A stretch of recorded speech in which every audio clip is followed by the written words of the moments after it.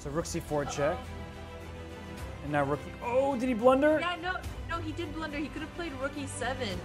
He should have started with rook e7. That makes so much sense. Wait. Oh, he blundered back. He missed me. Oh no, he had to go rook e8 himself. And you get a blunder, and you get a blunder, and you get a blunder. And Is you, this Oprah and or you, Chess TV? and you, and you're gonna blunder. Sorry. Hess hitting the high note. No, it had to happen. Oh my god.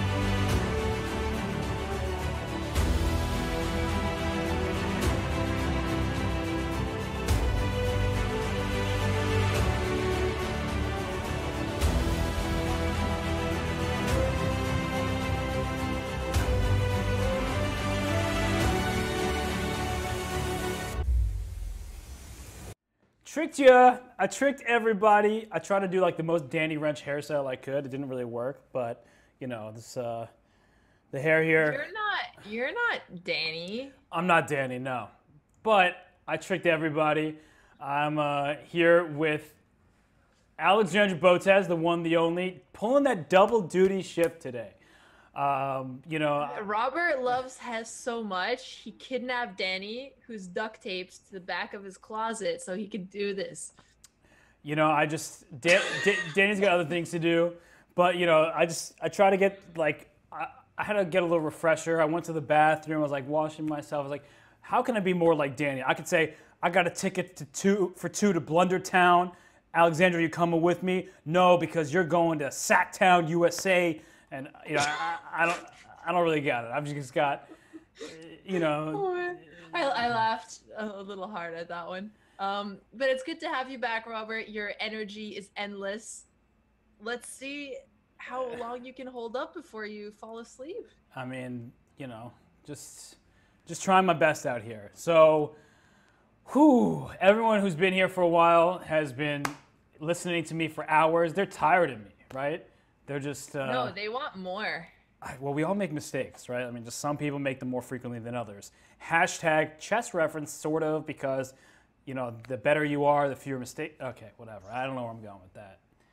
That's okay. I know what's going to refuel you. Chess games. You always need to be looking at some type of chess. And the good news is that the second Battle Royale has started today, and the games are off. Yeah, people. All right. So, which matchups? We have so many. Oh, I see Mama Jar playing Georg Meyer. So, yep. You know, got to give out. That seems like the one we should check out real quick. Yep. I see Joe Smock saying Joketown population Hess. Yeah, I mean. Yeah, My This LDA. is the funniest and the least funny person in that town. It's Yeah, great. it's true. And the only one. It's a reservation for Yeah. one all the time.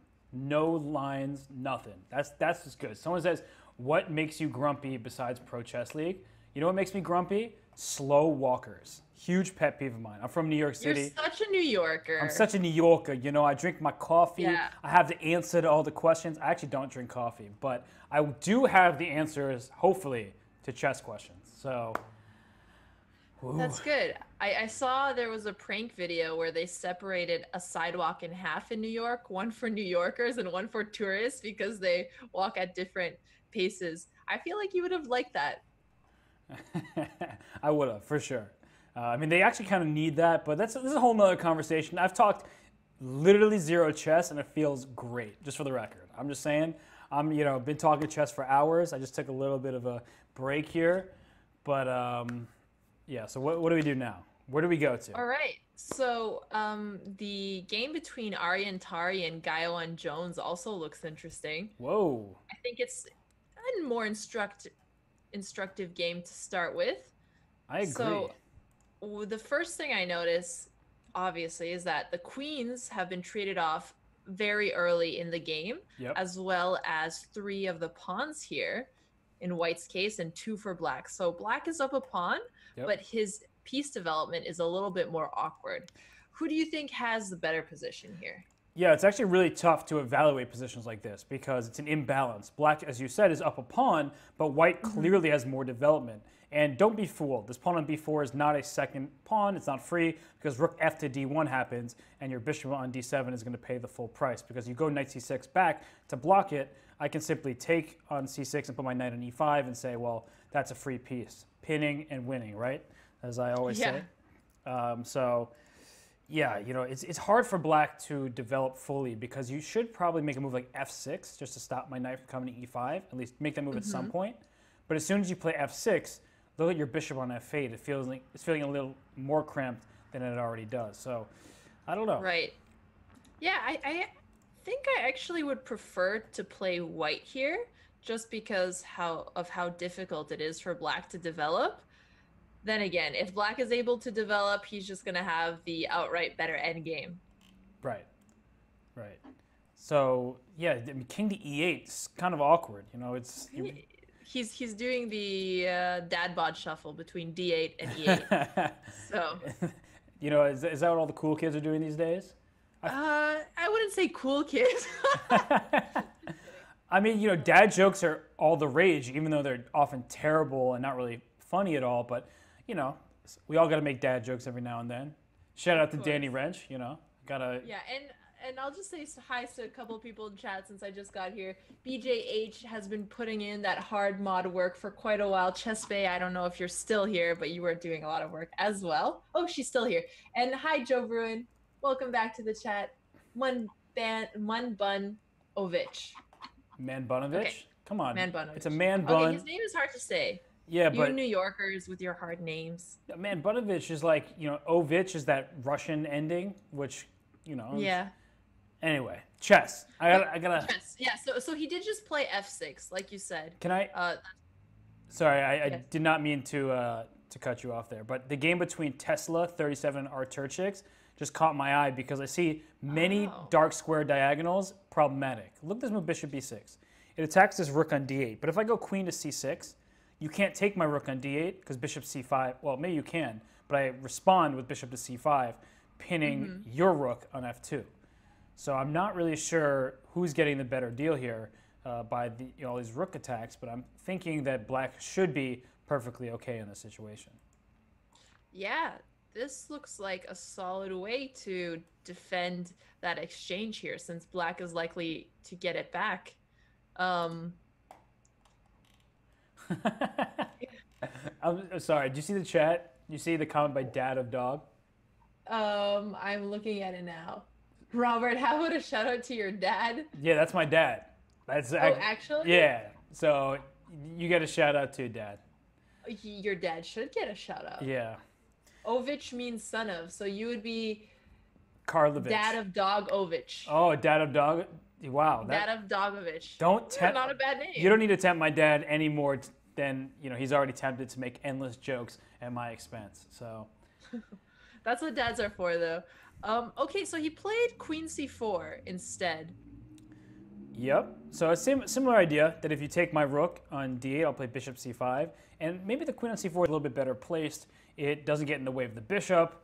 I don't know. Perhaps there's just maybe more points of access from c4, but yeah. It seems like it could be more active on c4 than on c6, but I would be a little bit worried about getting my queen trapped, although it doesn't seem like it's going to be the case. So he's fine there. Yeah. So let's just let his queen sit.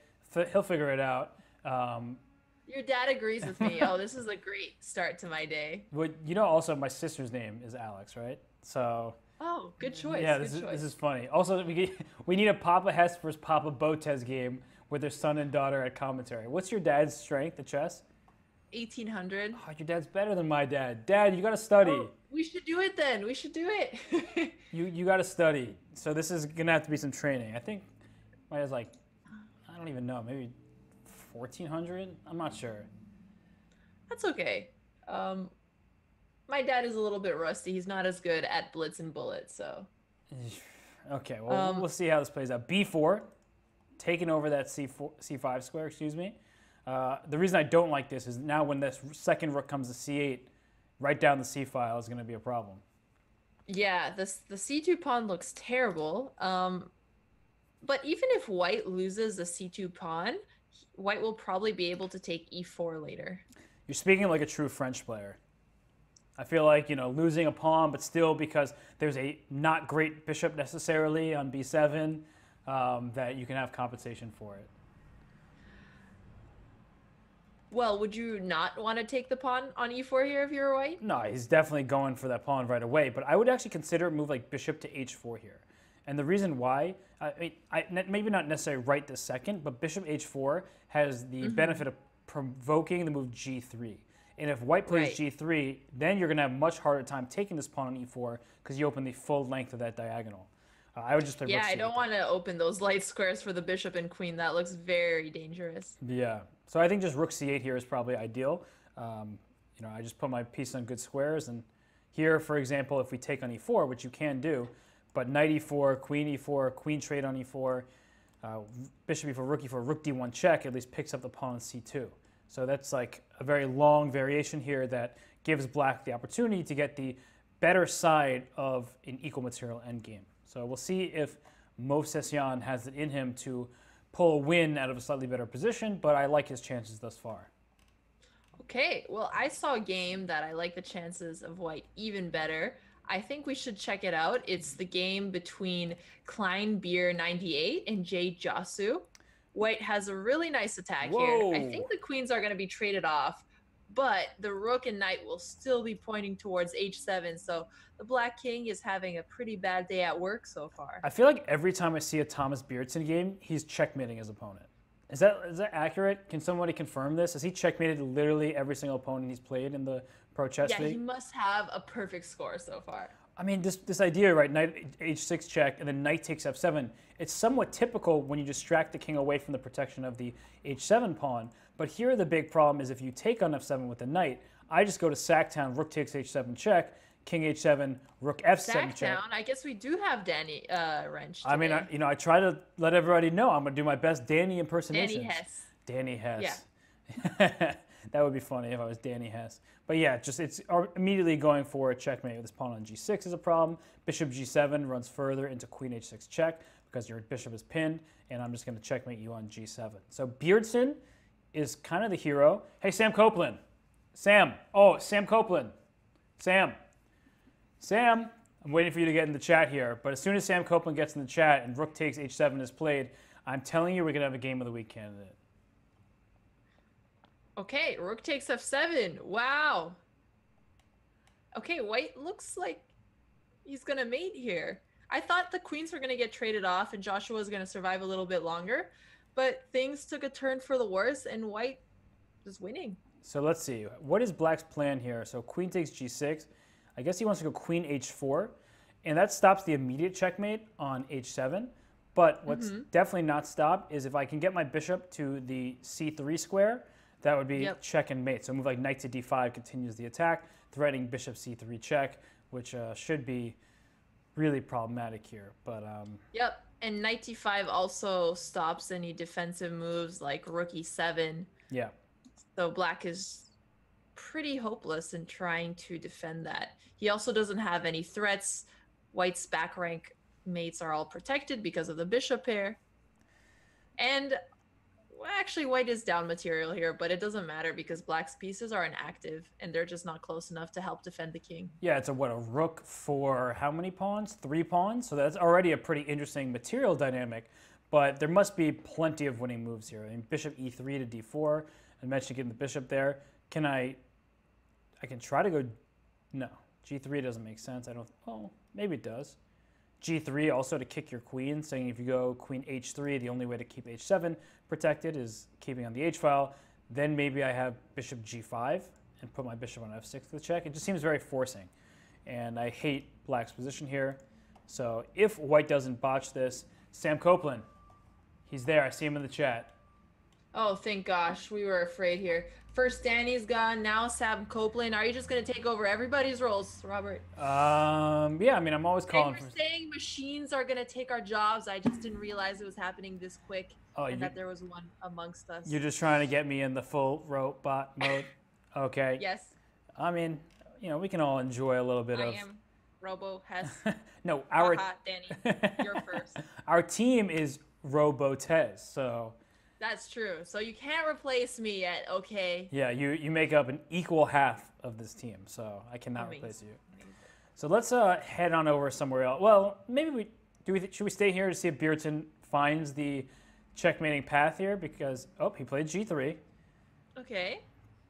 So another option that comes to mind is knight takes e4, something like that, just opening up this bishop on b7. That's actually kind of scary. I mean, trying something interesting here, right? I mean, he'll probably lose if knight takes e4 and g takes h4, because after knight f2, the king can escape to g1, and there's no way the black rook can get onto e1. Right. So you can't mate with just the knight and the bishop. And I would try to give you an extra rook, Alexandra, and put it on f1, so then knight h3 would be checkmate. It's actually a very common sacrificial checkmate idea, where knight h3 would be mate if the f1 square were occupied by another rook, but it's not. So, agreed with you. Knight takes e4, gives up the queen, and you don't have enough in return as you're just getting checkmated. Yeah. Queen h3 played. Okay, and I'm going to quickly hover over the other games and see if... Whoa. I found another fun game once we're done with this one. Okay. Between RT Francisco and Chess Flav. Okay, let's go to that. But I just saw a little repetition here between Beertson and Josh Shang. So, okay. But yeah, so we can stay here. And no, I want to go to the other game. Who'd you say it was again? Chess Flav? There it is. Yeah. Whoa. Yeah, so both queens are under attack, and the rooks are also on the same file. So how are you going to break down this position, Robo Hess? Well, I think rook takes f2 was the right decision because pawn g6, I just take on g2 with check.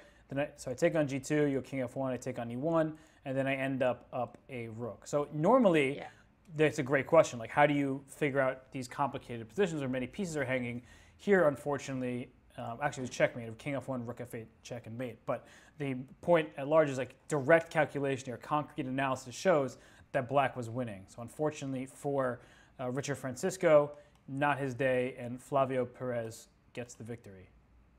Yep. Well, that was a quick one, so we can go back to the game we were just looking at. Well, the board flips, like it just goes upside down. I'm going to have to report that little bug. Okay, where did it go? So bishop g5 played. Beardson, let's go. He's always checkmating his opponent. Oh, this is nice. Okay, bishop f6 is going to force black to sacrifice his rook. Yep. King g8. And now there's probably going to be a bit more repetition. Oh, he's going to queen g6 check. The king will go back to h8 and he'll play rook f5. And then the rook from f5 will come right over to h5. Yeah. That is a nice puzzle rush here. Yeah, it's been hard actually because it seemed like so many options were winning, but there's no like direct, just immediate like checkmate, right? So Right. you get a little frustrated, like how do I actually win this game? I know I should be winning. Well, now the material has leveled off, right? Black has a piece for 3 pawns, but Rook F5, which is played in Beerton, is winning this game for sure. Yep. And Greg was asking why he didn't play Bishop G5 earlier. Did you see him missing the opportunity to get a faster win here? No. Either way. I think he was saying Bishop G5 allowed Queen E1 check, and that's something you have to be careful about. Back on move Got it. 26. Like Bishop G5 is the tempting move, but if actually, it's still great. No, Greg's right. I take it back. You just blockade. I forgot my bishop and rook both protect F1. So, Yep. The white pieces are just overprotecting the back rank here. yeah. No, Greg's right. I hate to say that out loud, but Oof. Greg. It's okay. If you flip the game quick, it'll be like it never happened. Yeah. Well, Joshua Sheng is really wishing that this game didn't happen because he's going down after rook h5 check, winning the queen. You have to sacrifice that queen to stop the mate, and well, once you're down a queen, you're going to get mated just soon after that. So Josh Sheng losing. Yep. Anybody else? We have Mamedyarov. We can go back to Mamedyarov since it looks like he has an attack as he always does. Yeah, he does. But no, he didn't sacrifice anything crazy this time. Definitely did not do that. But, ooh, the light squares.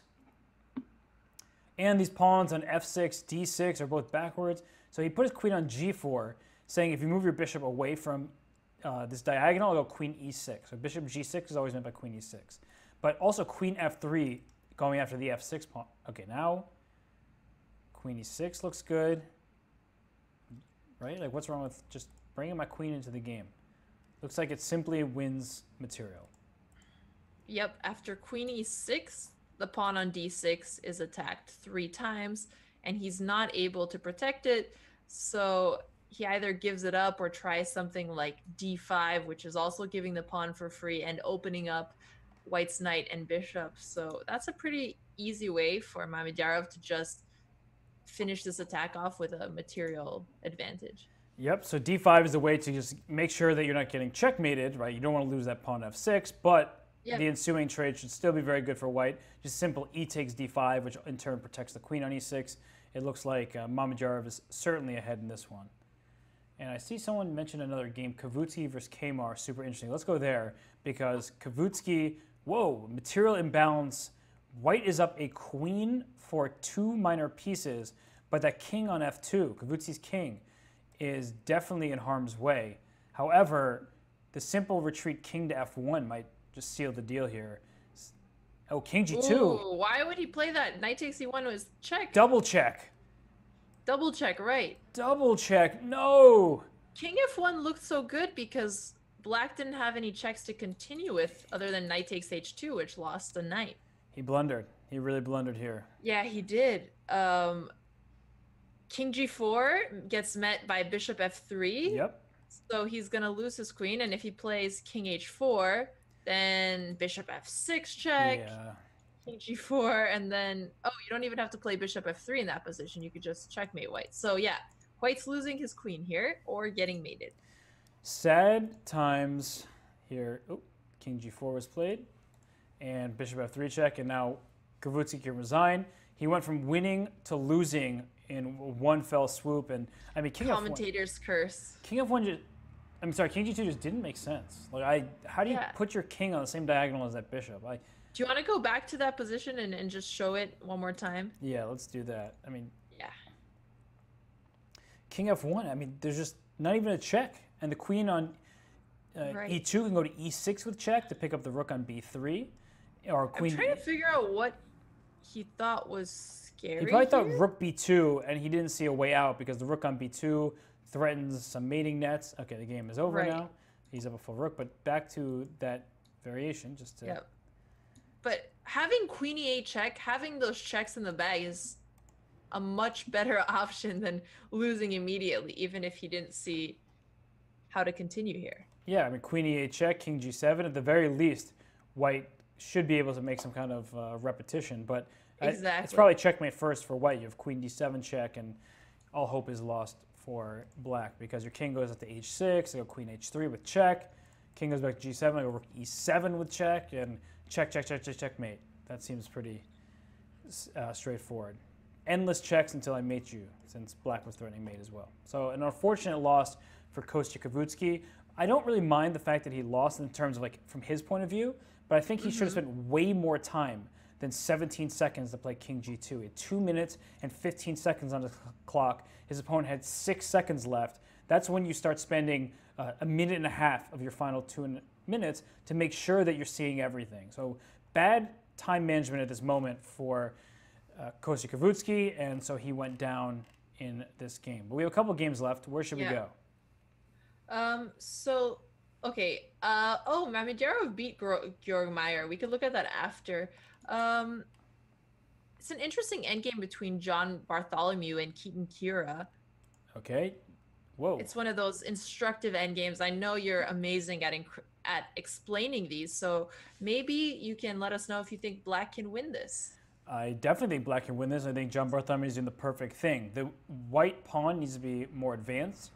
Okay, actually, I don't know why he went king f6. He could have just went f4 followed by g3, but he's going to put his king to f4. Okay, that's the intention. Right. I would play rook a2 check right now. That's going to be his threat, rook a2 check. I think he's going to play that. There we go. And they're both under very serious time pressure here. Yeah. Barely over 10 seconds. Black put his king on f3, which is great because he was shielding himself from any checks, and now he's going to win the h2 pawn. He can protect the g4 pawn, so it's a pretty clear win for him since he's going to have 2 pawns. Yeah, he took the pawn, but g3 was even more straightforward. And said, okay, this is just easily winning, so Kira resigns, and that's a nice win for JB with the black pieces. But and there's one more game. Between Andrew Tang and John Bryant. Looks like a draw to me. Just check, check, check, check, check. Yep. Oh, I like that Penguin has Magnus Carlsen in his photo. Oh, that's a nice little nod to the world champion. Exactly. Yeah, this looks... Okay, so do you want to look quickly over the Georg Meyer and Mamedyarov ending? I mean, we saw that he was winning a pawn, but it seemed like the queens didn't get traded off. Yep, so let's see. He went... so he took on d5 with the pawn. Instead of trading queens, Meyer went rook d6, probably realizing the endgame would be totally lost anyway. So he's like, maybe if I keep the pieces on the board, I'll have a chance. But bishop e4 and move 36 was nice by Mamedyarov, saying that bishop on g6 is actually a pretty good piece. And by trading it, I make the light squares for black much more vulnerable. So he just put a knight in f5, said, let's trade those bishops. You're not getting away this time. And he won the c file, and with that, he wins the h7 pawn in the end here. And once h7 falls, it's immediately a checkmate. So Mamedyarov, you know, he's 28-20. Crushing attack. He's kind of good at chess. I don't know if you knew that, Alexandra, but 28-20, that's pretty good, you know? Really? 28-20? Yeah, I guess it's not bad. I'm kidding. You know, so could be better. That's true, though. It could be better. I mean, he could have Magnus in his profile picture. Oh, but I don't think I think he sees enough of Magnus across the board from him that he doesn't want That's probably true. Magnus anywhere near his little avatar. Yeah, I'm just kidding. Mamedyarov is an amazing player. What do you think his peak rating is going to be in his lifetime? Mamedyarov? I think he's already reached it, and he's going down, unfortunately. He was at 28-20 or whatever. Now he's at 27-90. He had a horrible Tata Steel Waikanze. And so... Do you think he can recover? I don't know. I don't want to like count anybody out, but you know, I don't see him getting those points back. I mean, it's really no offense towards him because there have been many players who have reached that 2,800 plus. Well, not many. There's only been, you know, maybe a dozen in the world or so. Right. But who have reached that, like Alexander Grishuk, Hikaru Nakamura, Maxime Vacher-Lagrave. They've hit that 28-20 threshold. They went down, and then they never have gotten back that high. I mean, it's a very high rating. Right. And you know, we'll see. Well, at the very least, we will continue seeing exciting, aggressive games from him. He's one of my favorite players to watch because he always makes the game so interesting. So, hey, there's that. Yeah, he's definitely one of my favorite players as well. I always liked his fighting spirit. That it's just, and he's just a tactical wizard, and he just has fun out there. So, yeah. Okay. So the games have started. Yep. I guess since they're still early, we could look a little bit at the standings. Minnesota Blizzard leading with 3.5. Oh my gosh, Whoa. that's such a good score. Whoa, I didn't even realize how well they were doing here, but And Miami? Okay, we're I'm just going to surprised. Miami. No? Maybe? That song sounds familiar. Okay, well, I mean, we don't actually have to But go to Miami. it's not by Pitbull, is it? I'm just, I'm going to let you figure out the references yourself in due time. In due time. In due time. Okay. Um, But yeah, so wow. this was surprising because those teams were not doing so well in the regular division. Yeah, no, this is actually, I'll pull up the overall standings as well because I have Yeah, that. just quickly since we have time. We have time, and time is money, as they say, but boom, standings. So Yes, expensive standings to see. Miami was in last place, well, is in last place, but with their great start, they might be on the comeback trail. And they just want to get ahead of the Pittsburgh Pawn Grabbers so that they can not be relegated. In fact, their lineup is stronger these days. They've actually improved a lot. So we have to give them credit where it's due because as we see on their board individual lineup, they have Elyanov, who's 2,700 plus on board one. They have Iturizaga, who's been playing board one very frequently. He's a great player.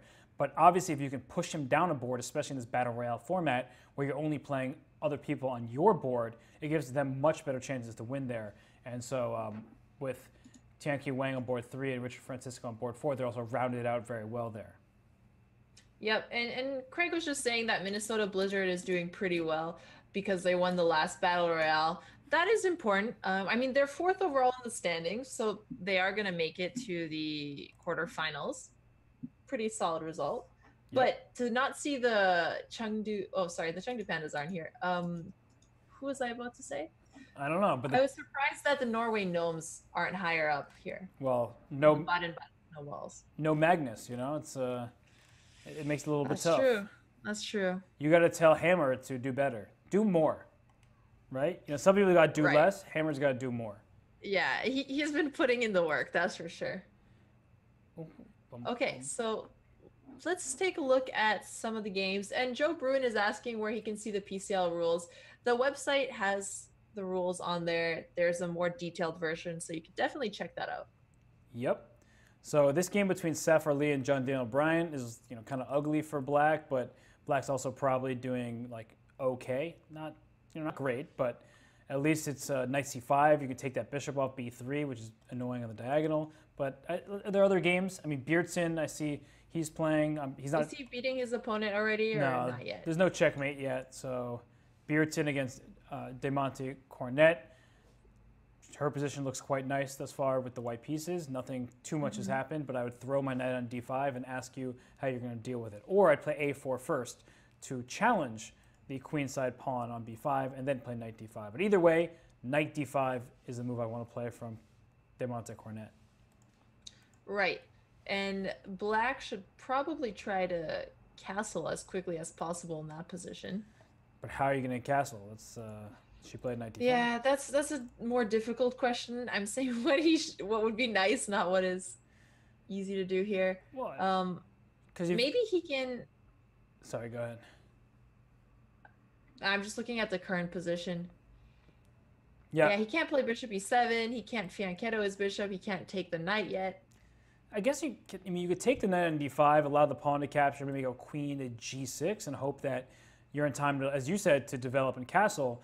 But it still feels a little bit slow, and white can play on the queen side with a4 or c4 and things like that. So this is actually what's happened, knight d5, e d5, and he's going to move his queen out towards the king side, and Cornet, she's going to apply pressure over there on the queen side, a4, just open up the position. Rook e1 with the rook e1 is actually a very nice move as well. That is great. I guess if rook e1, then the castling is possible. He can finally put his bishop to e7 and try to do it as fast as he can. Yeah, bishop e7, I guess, yeah. Maybe I was going to try to move my bishop away and attack e5, but Black can go d6, and perhaps there's not going to be any sort of aggressive intentions for White, but strategically, White's also doing really well. That's the thing here. Yeah. In this opening, not only can I get aggressive and start an attack, but when I get a position like this, I have a 3-on-2 on the A and B files, A, B, and C files, I should say, and that kind of pawn majority means that if I ever play c4 and trade off Let's say I go rook c1, bishop e7, c4, take, something like this. And then I have the c file to work with and a 2-on-1 on the queen side, which means I can start pushing my pawns there with relative ease. Yep, I like white's position the more we look at it. And I was looking a little bit at the game between Penguin and Talkgrass as well. Okay, so let me pull up that game. Penguin, there it is. Okay, got it. Yep. So Black has overextended on his king side. It looks like both sides are preparing to castle queen side here. Can you explain a little bit of how the strategy changes when both kings castle on the queen side? Ooh, interesting question. So yeah, if both sides, and this is Matthew Cornet, that is Demonte's husband, by the way, and so we have a husband-wife duo. But here, if you castle queenside for both, then the pawn on h6 is still a target, but there's not a checkmate happening behind it. So black feels a little bit more comfortable. That said, what I really like for white is that the dynamic of the position is such that your bishop on g7 is stuck behind a pawn, and my knight can start hopping around, right? So it can go to b3 to d4, or maybe just sit on the c4 square and ask you what you're up to. And whoa, a4. Now you're not castling. So I guess he's not castling on the queen side. Okay. I mean, white is definitely more comfortable to castle king side than black is here, since his pawns are closer to his king. Playing a4 kind of tells black that it'll be much more difficult for him to castle queenside here, because then white is going to get an attack. Right. But now I want to put my queen to c5 and attack this e5 pawn. I don't know if right now is the right time to do that, but I do bishop c6 and queen c5, just getting my pieces onto better squares. Then I can castle queenside. I think the intention, right, is like if I castle queenside immediately and bishop c6 was played, if black castle queenside too soon, white would just rush with b4, b5, and Yep. You got the hook over there on the queen side. Yep, the a6 hook. Okay, so he played bishop e4. That's a slow move. He's repositioning his bishop on the longer diagonal here, allowing white to offer up the trade here. Yeah. He can now bring his queen out with the move Robert was suggesting, queen c5. Yeah, I definitely like that. Since black isn't in any rush to castle here. Yeah, in fact, if the queens get traded, you might even keep your king in the center on e7. And actually, even if the queens don't get traded, there are some moments where you do put that king on e7 and just say, hey, my king's, ooh. Okay, so clearly black is going to try to castle queenside here, because queen takes e4, natural response, hitting b7, protecting e5, but then black castles long. And yeah, because the bishop on d7 didn't really have anywhere set to go, and it was natural that the bishop's traded on this diagonal, but now the worst is definitely behind black, and I'm starting to like his position, actually. Right. So if you were white here, what would you do with your king? Would you prioritize attacking on the queen side or just getting your king safe? I don't think black has... Or maybe neither of those. Yeah, I don't think white is a legitimate attack. So like b4, b5 feels just like an empty threat. I get what you're doing, but I think black can pair it with a pretty easy way. Like, if you go b4. So your idea is to go clearly to go b5 and try to open lines. But I go queen d7. And I say, okay, now I'm threatening queen takes d2 check. I can go queen d3 or queen d5 to trade queens. And by playing b4, you made the pawn on c3 feel more vulnerable. So, yeah. Yeah, it's looking pretty unfortunate for white. He doesn't have an attack, and now his a pawn doesn't make sense to be there so far. The e5 pawn is overextended. It's all coming down to Alexandra. h5 I'd play right now for black, and I think white's already in huge trouble. And it's funny because earlier we were looking at these pawns in h6 and g5 as weaknesses, but I'm turning them immediately into a strength. And by playing h5, my next move is g4. And once I go g4, your e5 pawn is not going to be easy to protect. So. Yep. And I got another interesting question from chat. How do you know when to push a pawn advantage? So I think what he was trying to say is, when does it make sense to do moves like a4? And it all depends on the pieces around your attack. If the attack is actually something that is going to be sound. In this case, we see that white only has a rook and a queen. And if you look at what black would reply with, then it seems like there's not enough there for an attack. Right. It's like, you decide to push your pawns. If when your opponent responds, it doesn't just like, sorry, let me think about how to phrase that. When you push your pawns, you want to make sure you're not just only thinking about your own plans. By playing a move like b4, you're like, okay, if I play b4 and then I play b5 and then my opponent lets me take on a6, then I really like my position. But then we have to think, okay, I played b4. What does that change? It makes me one step closer to an attack, but it also makes my c3 pawn weaker. It also means that black has time to gather himself along the d file with queen d7 because the knight was on d2, and then even try to trade the queens. And once those queens come off, well, that overextended pawn that you talked about, Alexandra, feels more vulnerable. Now, on the flip side, h5 was just played. h5, if you castle kingside, then black is ready to start making an attack on the kingside potentially. But what h5 really does is go g4, dislodging the knight from the f3 square where it protects the e5 pawn. And if g4 is to happen, then I can follow with moves like rook to d5, or queen to g5, or queen to c5, and I'm just going to keep on hammering away at your e5 pawn that is hard to defend. Exactly. So the a4 push was not a good one. The h5 push was a good one. And the way Hess was able to see that was by looking a little bit forward into the future, figuring out what the plan was from there, but also considering both black and white's plan here. So make sure you don't have tunnel vision and you're only focusing on your idea, because that's how a lot of blunders are made. Yeah, and nobody likes being stuck in the tunnel, right? If you drive a car, you hate it. If you're playing chess... Well, it's fun because you hold your breath, you know? I'm not holding my breath on this game for Andrew Tang because I hate his position. Okay, so let's go to a position that you don't hate. How about Mamijarov's game against Alexei Dreyev? Because I saw a knight on f5 that can go to d6, but then I noted that there's a bishop on b7 that's hitting g2, and I thought that this dynamic is very interesting. And Alexandra, I wanted to ask you, in your games, when you see this bishop on b7 and you see this move knight d6, right, that sort of, forces the action here as, both rooks are under attack, and then the knight can take the bishop on b7 if necessary. But how do you feel when you see a position like this? The knight f5 looks scary, but that last move d4 was played to open up the bishop. Yeah, so when I see a position like this, even though I think as white, I would feel like maybe I had an attack, my pieces are really active, but I'm really afraid of that long diagonal pointing towards g2 to the point where I'm almost considering just exchanging my knight for that bishop because it's so powerful. And at least if I do trade off my knight, then the d4 pawn is going to become a target later on. Yeah, very true. And rook c2 was played just for that very purpose. If you take my rook on c8, you might just get checkmated down on your king side because I'm just fully armed and ready to take it. I love Mamijarov's position here. White is going to be too preoccupied protecting g2. b2 is also hanging, so white's not even going to have time to take care of that weak d4 pawn. And that's why rook g1 was played, just to, instead of taking on b7, line the queen there in one turn, when rook g1 got a little passive. And if you move your rook from c8, then white can take this bishop. So rook to, say, I don't know, c5, you take the bishop, I take the knight, and then maybe queen takes d4, gains a pawn. But there's still this pressure along the diagonal, the a8, h1 diagonal. And so I think that even if black goes a pawn down, the chances are still in his favor here. As soon as he makes love to his king, the endless pressure feels very annoying. Right. The black rooks are placed in their best position here.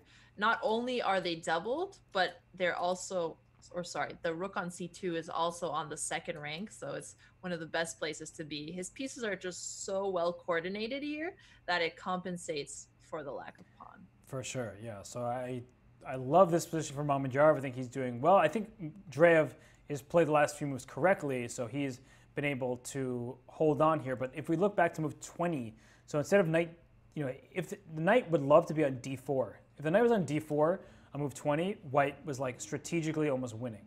Because a knight on d4 blockades that bishop, and you have a terrible bishop, as any French player knows well. Light square bishops behind the wall of pawns, not fun. But that's why... And the knight is the best blockader of pawns. Yes, 100%. Because it can jump over the pawns. Right? If a rook's blockading a pawn, it means it can't move forward because the pawn is in front of it. But a knight can jump around. Right. So that means that the knight is still active, even though it's doing a blockading role versus a rook, which is now very limited in scope. Yep. So I said jump around, and I was hoping you would sing the song, but Jump around? jump Well, around, yeah. it's more like just repeating jump around and Yeah. I can't do the electronic. But you can start the beginning, pack it up, pack it in, let me begin, and then just go with Yeah. it. But all right. Something that's a sin. Okay. So apparently Tian Shi Wang is playing very well. Is he? So let's check that out. What's his username? Who is he? Did he just win? Is he North Yard Prince? Yes, he is. He beat yes, he is. Torbjorn Ringdahl Hansen. And okay. Woo, look at the end of that game. H4, just a little shot at the end just to go bishop g5 check and win this bishop on e7. This is a really nice endgame position to come to. Totally unnecessary because he probably could have just went d8 equals queen and been up a piece anyway, but h4 seems, ultra precise. Right. I was just trying to check how Tianxi has been doing so far. In the league overall? Yeah, in the league overall. Is he in a league of his own? He might be with this ending. But let's take a look at some of the games that are still going. All right, so where should we go? Take me to the best game in the round. Is it John Bartholomew? What about... Yes. There we go. You read my mind. By the way, Georg Meyer did just beat Gawain Jones. That's a nice victory for Meyer, a nice rebound after losing to Mamadjarov. But right now we're talking Flavio Perez, who won that nice game in the first round where he checkmated his opponent. We saw like the queens were hanging, but he had the better side of it. Now we're in an unclear position where both kings feel like they're in danger. Alexandra, what's your gut instinct telling you here? All right, well, my gut instinct needs to analyze the position a little bit first. So let's see. It looks like white is technically up a pawn, so he has material advantage on his side. Yep. Black has 3 pieces attacking the king here. The queen is blocked off, so not really able to help. On the black king side, white has 1 queen towards it and the rook on the open file. Oof, king d2. It's unclear. It's unclear. I don't see a crushing blow for either side here. I think the fact that black has his knight closer to black's king is very tricky. Mm-hmm. But and he's also able to grab back the pawn on a2 if he wants. So the material is going to be even there. Yeah, but I do love this move by John Bartholomew because what he's doing, king d2 is like, wait, aren't you just putting your king in more danger? No, he's allowing his rook to go to b1. Or if you take on a2, my rook can go to a1, and I'm trading off some of the rooks because with the king on c1, I can't actually dislodge these rooks. The knight on a4 was hanging, but so was the knight on e2 behind it, and the rooks are getting scary. So king d2 is a nice move, knight c5, and now he can play rook to b1 and start trading off these rooks and say, well, Alexandra counted correctly, white's up a pawn, so that pawn is the a pawn, and in any endgame, an a pawn is really annoying to deal with as it's all the way on the flank. For sure, if John Bartholomew can trade off and diffuse the attack a little bit, then he's just left with a pawn up, and that's a big advantage for him in an endgame. Absolutely. By the way, Kostya Kavutsi has gone down again. That's his 2nd straight loss. He blundered that winning position earlier, and now he suffered defeat. And Eltosh Safrali beat John Daniel Bryant. Oh my gosh. Let's go there for just a second, because there's a checkmate on the board, and that is not fun at all. He just got mated on a6. That is a beautiful mate. I don't think I've seen a checkmate like this ever. Like, this is just ridiculous. Yeah, I wonder where this crushing attack started. Let's go back then. Well, the king went to g5, and in the first Battle Royale of today's action, today's first Battle Royale, Conrad Holt got his king checkmated on d4, like all the way in the center. And here this king on g5 got in trouble quite quickly, and he went h5. And once black went h5 and moved 34, well, you're trading off your isolated pawn, but you're just actually putting your king in trouble, because what Eltosh Safrali did was perfect. He just put his rooks on the g file, and then he delivered the check and mate. So too bad. Yeah, he opened up his position a little bit too much there. Yeah. Okay, who is still playing some interesting I games? mean, this Bartholomew game is interesting. There's definitely more interesting game. This game between Mazetovic, I'll pull that one up, and Fidel Corrales. Okay. Whoa, so Masei has three pawns that are passed. Yep. So his only issue here is a potential attack. That being said, his queen is protecting the g2 square, so that's not an issue. Yep. Mm, Black doesn't look like he can sack on g3 because after knight takes g3, h takes g3, queen takes g3, the king just escapes to h1. Yep. So unless Black has some interesting idea here that I haven't seen just yet, White should be winning. I completely agree, and it's important to realize why this g3 move was good. Is just it attacks the queen, and you're saying you can go ahead and sacrifice, but and there he does go ahead and sacrifice, but it's just not good enough here. Right. Yeah, at least he was able to get two pawns for the knight. But even though the White King has no pawns next to him, the queen is doing most of the protective work, and Black is going to be occupied trying to stop those passed pawns. Absolutely. And by the way, Soggy Cheese, who's been a great performer all year, just beat Keaton Kira. So that's an upset. That's Vignesh Ravuri. And he beat Keaton Kira. That's a, 300 and plus point upset? Yep. Right. But let's not forget that Ravuri has been performing at least 2250. So yeah, he's a boss. He has been killing it this season. And by it, I mean his opponent's positions.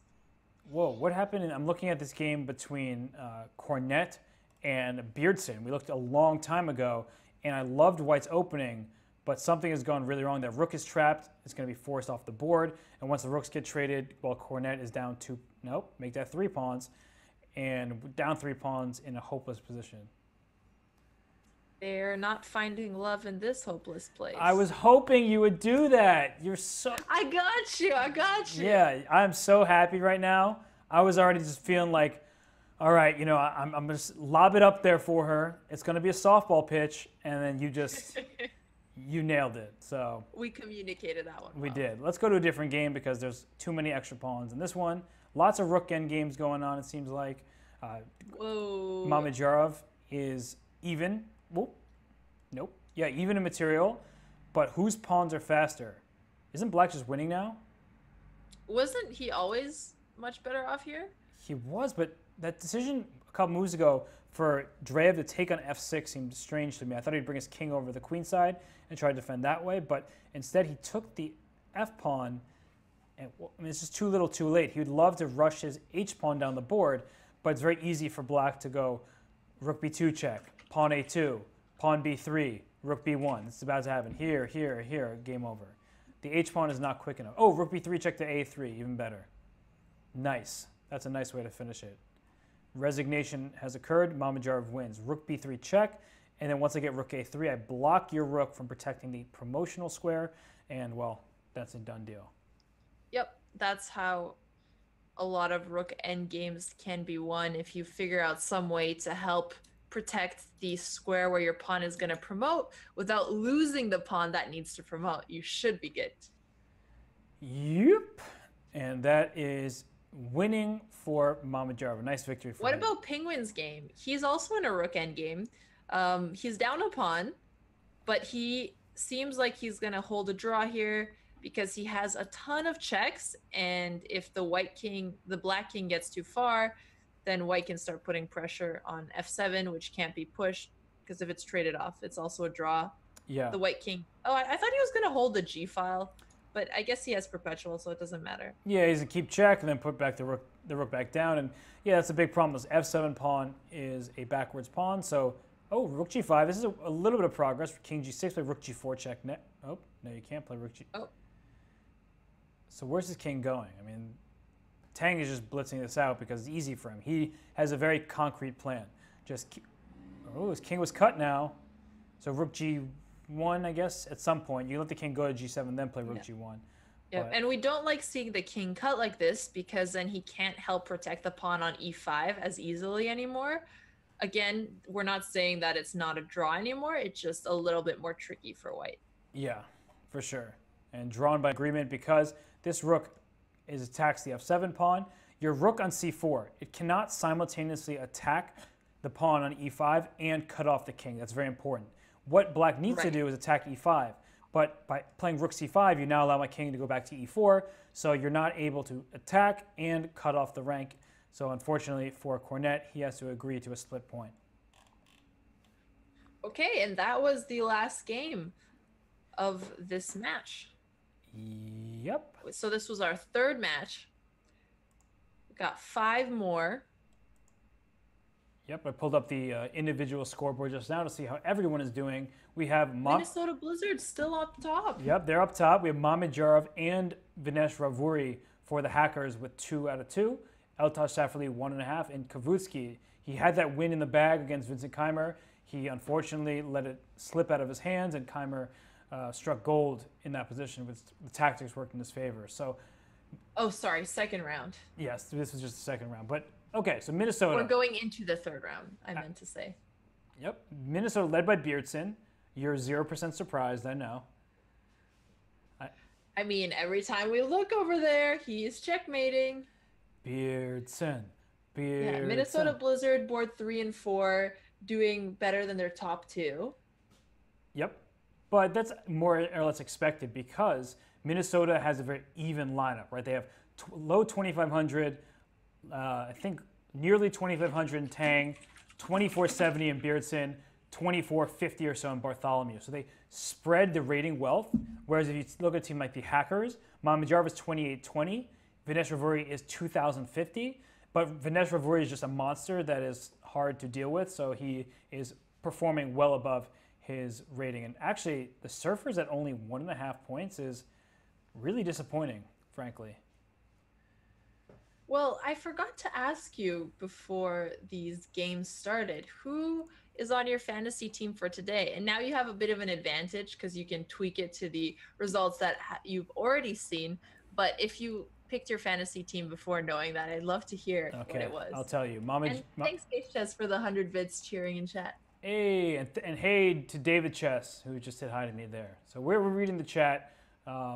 Just to everyone know that if we don't get to your message, it's not because we're ignoring you, but of course we're trying to multitask here. But let me pull up my fantasy team. Okay, Mamedyarov board 1, Safar Ali board 2, Vincent Keimer board 3, and John Bartholomew board 4. That's my team. Okay. I just pulled up the John Bartholomew doing very well. Who is your board 3 again? Vincent Keimer, the youngster from Germany, who is 1 out of 2. Pretty decent result. Got it. And your board 2? My board 2 is Safar Ali, and my board 1 is Mamedyarov, because they're the highest rated players in their boards, and they're just awesome at chess. Yeah, well, you picked pretty well so far, and it's still early for Vincent Keimer, so let's see how he does this round. Vincent, no? Okay. Yes, Bishop H6. Mamedyarov's rating counts as 2,700 towards the team average, but we still show his actual rating. Yep, and Face Chess is telling us the lineup that they chose for the matchup. Georg Meyer, let us know who you guys picked as well. Andrew Tang, Justin Tan, and John Bartholomew. Do you think he's enough syllables on his last name? I think we could add a couple more. Yeah, Bartholomewovich. Make it a poem with his name. I like Yeah, Adovich. The son of Bartholomew. His dad's name is Bartholomew. No. Bartholomewovich sounds like the name of a baby born between American and Russian royalty to foster peace between the two countries. Wow, look at you getting all diplomatic. I did study international relations. It comes to my head more often than it should. Anyway, so the games have started. Yep. Okay, so let's see. Which game? So I have Mamedyarov's game against Sebastian Mazet up here, but there are many more games that we can get to. We've seen a lot of Mamedyarov, so if we want to share maybe some Minnesota games and some Miami games, because I have a feeling that San Jose is here to stay, which means we'll be looking at them more towards the final rounds of the Battle Royale. So take me where you choose. John will bring us world peace. That's so cute, the little emotes. Let's look at Klein Beer and Nordyard Prince. Kleine Beer, that is Mr. Beardson. Yeah. And if you're wondering, I didn't shave. I'm sure everybody noticed. It's because I knew that Beardson would be playing. And, well, I wanted to be a beard friend instead of a beard son. See, come on, give me a little chuckle, maybe something, a little bit, nothing. Oh, I was just reading chat. Otherwise, I would have laughed very hard. Yeah. So I got temporarily distracted. If I'm not laughing at your jokes, it's not because they're not funny. It's because chat distracted me. It So really wasn't getting funny. that out of the way here. It wasn't funny at all, just for the record. Like, you shouldn't have laughed, but if you laughed, I would have been like, okay, now I know when she laughs another time, it's not real. And that's all that I want. Okay. All I want is the Well, truth. sometimes I laugh at you, not with you. So, you know, it could work both ways. Yeah, I mean, you should laugh at me. I deserve it all the time, especially when I'm pulling a little bit of the Danny wrench because he was going to commentate with you, and I knew you were expecting it. You probably, in your mind, were gearing up for it. And then last second change happened after the double dipping on the commentary today. And, well, okay, that's such his life. But we have this game that you pulled up here, you told me to pull up, between Beardson and Tianqi Wang. And Yep. these players are both 2-0, if I'm not mistaken. And these teams are tied for first. The Champions and the Blizzard have 5.5 out of a possible 8. So Yep. I'm Very close game between the two. Close off position. How do you evaluate positions like this? I was Obviously, the pawn structure is a lot more important since it shapes the position more.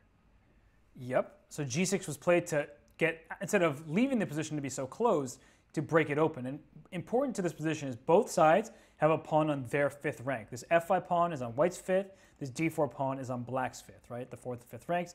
But Black's pawn is very well cemented on D4, whereas White's on F5.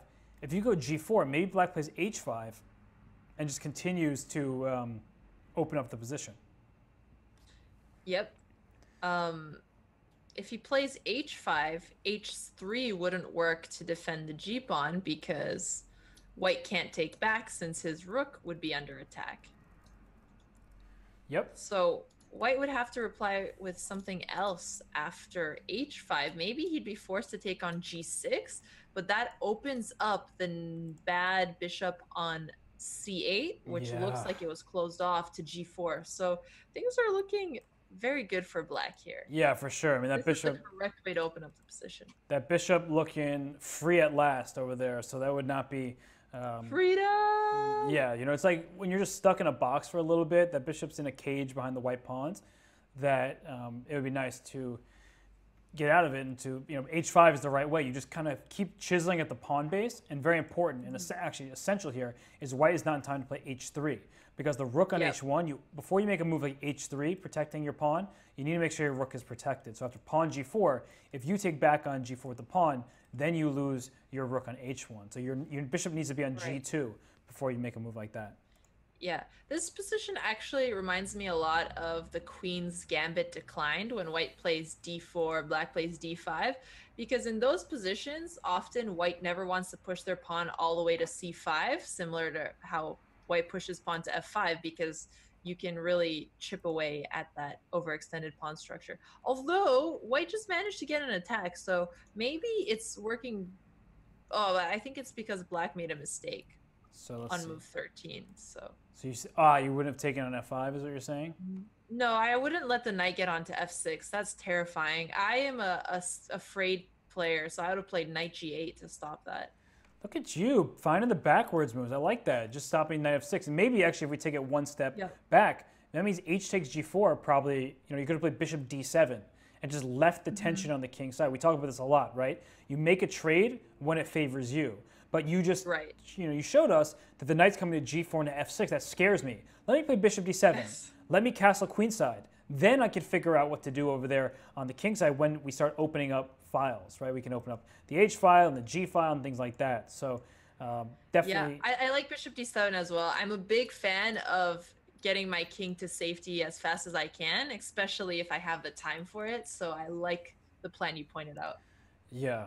And now knight G5 threatens mate in 1. Knight takes F7 would be checkmate because my knight on F6 covers D7 and E8. Your queen's on C7, your knight's on E7, so your king is boxed in by its own pieces. So here I would just play bishop E6, just developing my bishop, giving my king a square on C8 to work with, and of course from E6 my bishop protects F7. So Yeah. yeah, interesting game thus far. I mean, maybe White's attack isn't sound, but I still think the idea of being a little bit more careful earlier on is a more precise way to play this position, and just make sure that you could have gotten your king safe first. Right, and that's um, it's going to be interesting to see because bishop e6 was played. So you said safe and sound, honestly, and I really wanted to sing "Build You Up," and I was like, I'm not going to do it. I'm going to hold back. But There's another good song called Safe and Sound. But anyway, I just took a quick look at Safarli and Cornet's game. You gotta go there. You won't be disappointed. I suggested it. I won't be disappointed. Unlike that one time I suggested a Petrov. Where's the game? Oh, there it is. Wait, no, wrong. Tokras and Eltaj Safarli. There it is. Okay. Oh, because there are two cornets. I went to the Demonte cornets. You're going to have to specify. Right. Sorry. You're right. It's hard when we have a married couple playing. Yeah, it is. It makes it difficult for sure. Okay, whoa, what's going on here? So it's actual attack for both sides, potentially. Actual attack, potentially. I need to think before I speak so I don't sound like that. But well, I mean, black has an actual attack because his pieces are very coordinated. The queen and the rook pointing towards the king, the two pawns on the fourth rank. Maybe you could explain a bit about how white has an attack as well. Yeah, the problem with, well, actually what you're saying is very relevant to what I'm about to say, is that because the queen is on g6 and not, say, on b6, now all of a sudden queen c2 threatens mate in 1. And queen c2 actually here is just winning because queen c2, I'll give you my rook. You take queen c2 played. No. Take my rook. This is so nice. Yeah, so this is going to be on the board, bishop c1, rook c1, king b8, the only way to escape from the mate, but queen c7 check, move your king to the a file, and then I take your bishop. I've won 2 minor pieces for just 1 rook, and that is a great trade for Matthew Cornet. And you can't play c6, he'll just take you and rip open your king.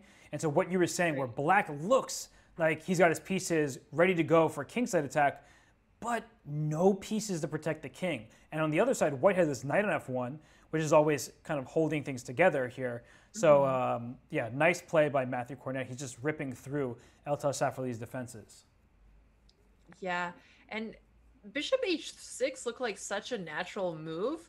You're trying to attack the c1 square to not get mated, but unfortunately it didn't hold up. And to answer Joe's question about white, who's Matthew Cornet, he is playing on the same team as his wife. Yes. They're both on the Kane's Blitz streams. Yeah, they represent the Blitz streams. Queen takes c7 check, bishop takes d7, and then this is a world of hurt for Safarli. And just, you're up too much material. g3, a bit of a desperation here, but now the thing is, like, if I play bishop c6, I probably checkmate you, but let's say I play calmly, I can just take this pawn on g3 twice, and you're not mating me, so I'm perfectly happy to do that.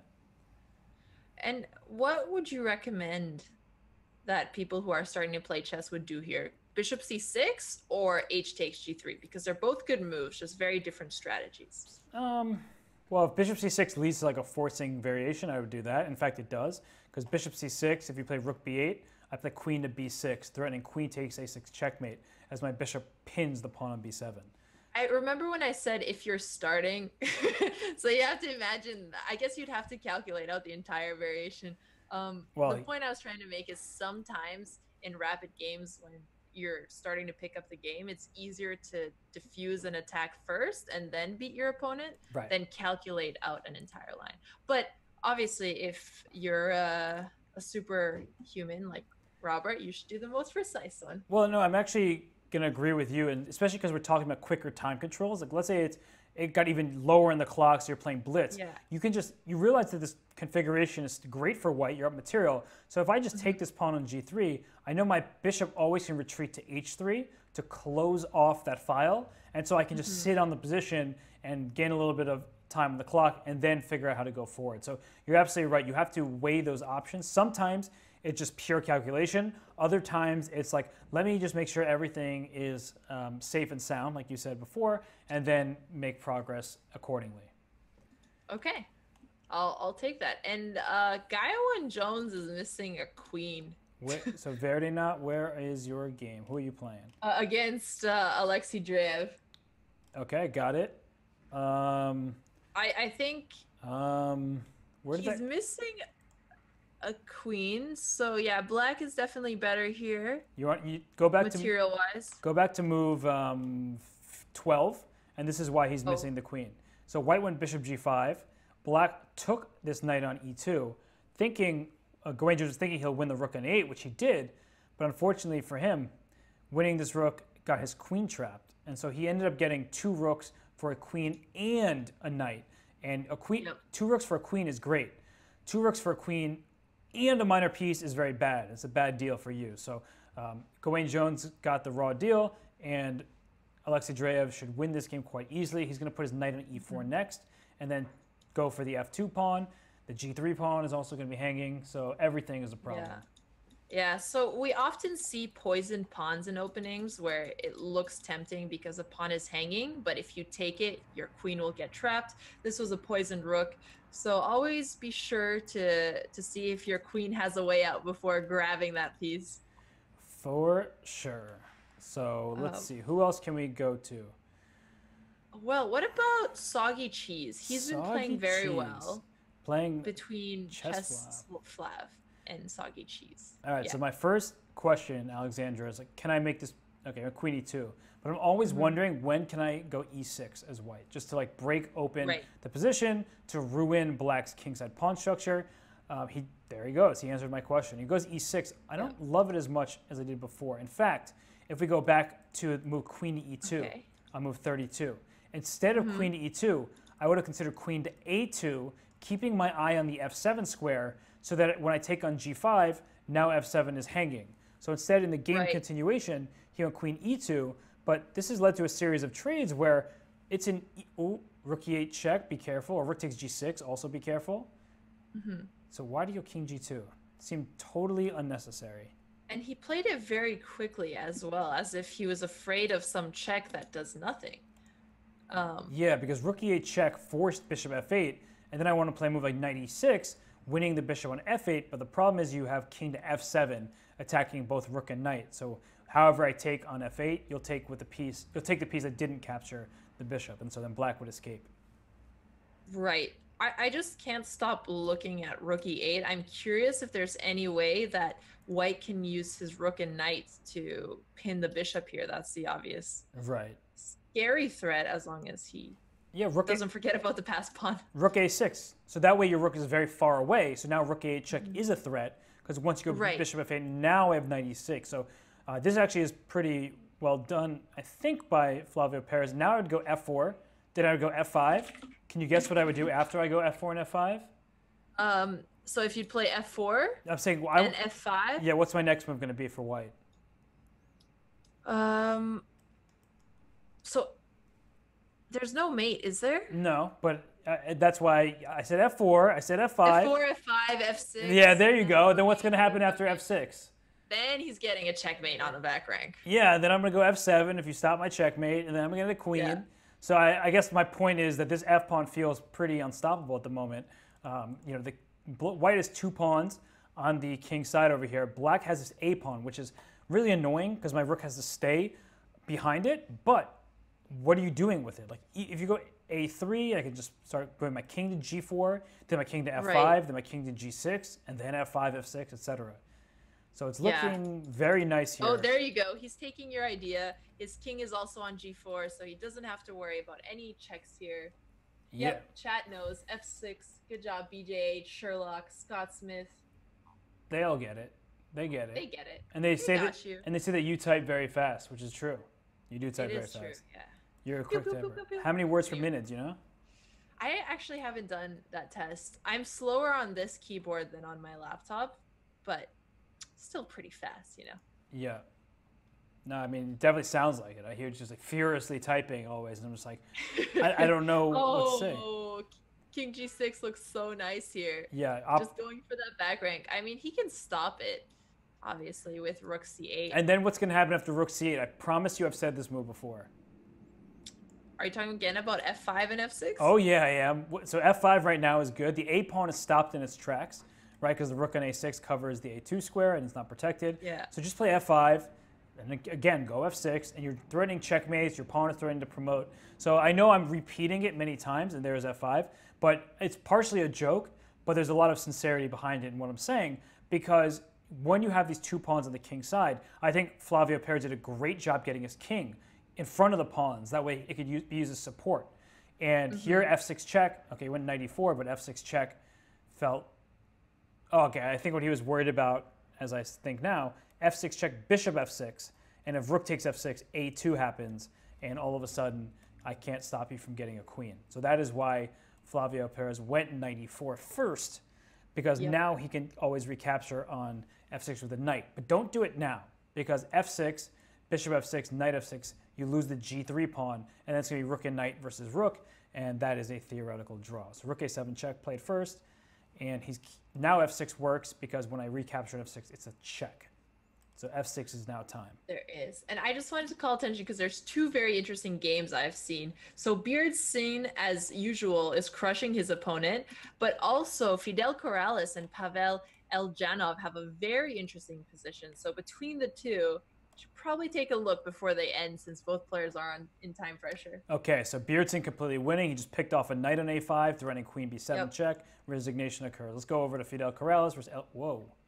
Yep. You like, I was going real fast and I'm like, wait, Elyanov looks great here with the black pieces. King is a little iffy, but 2 pawns are too many to deal with. It looks scary at first on move 27 with his king on g8.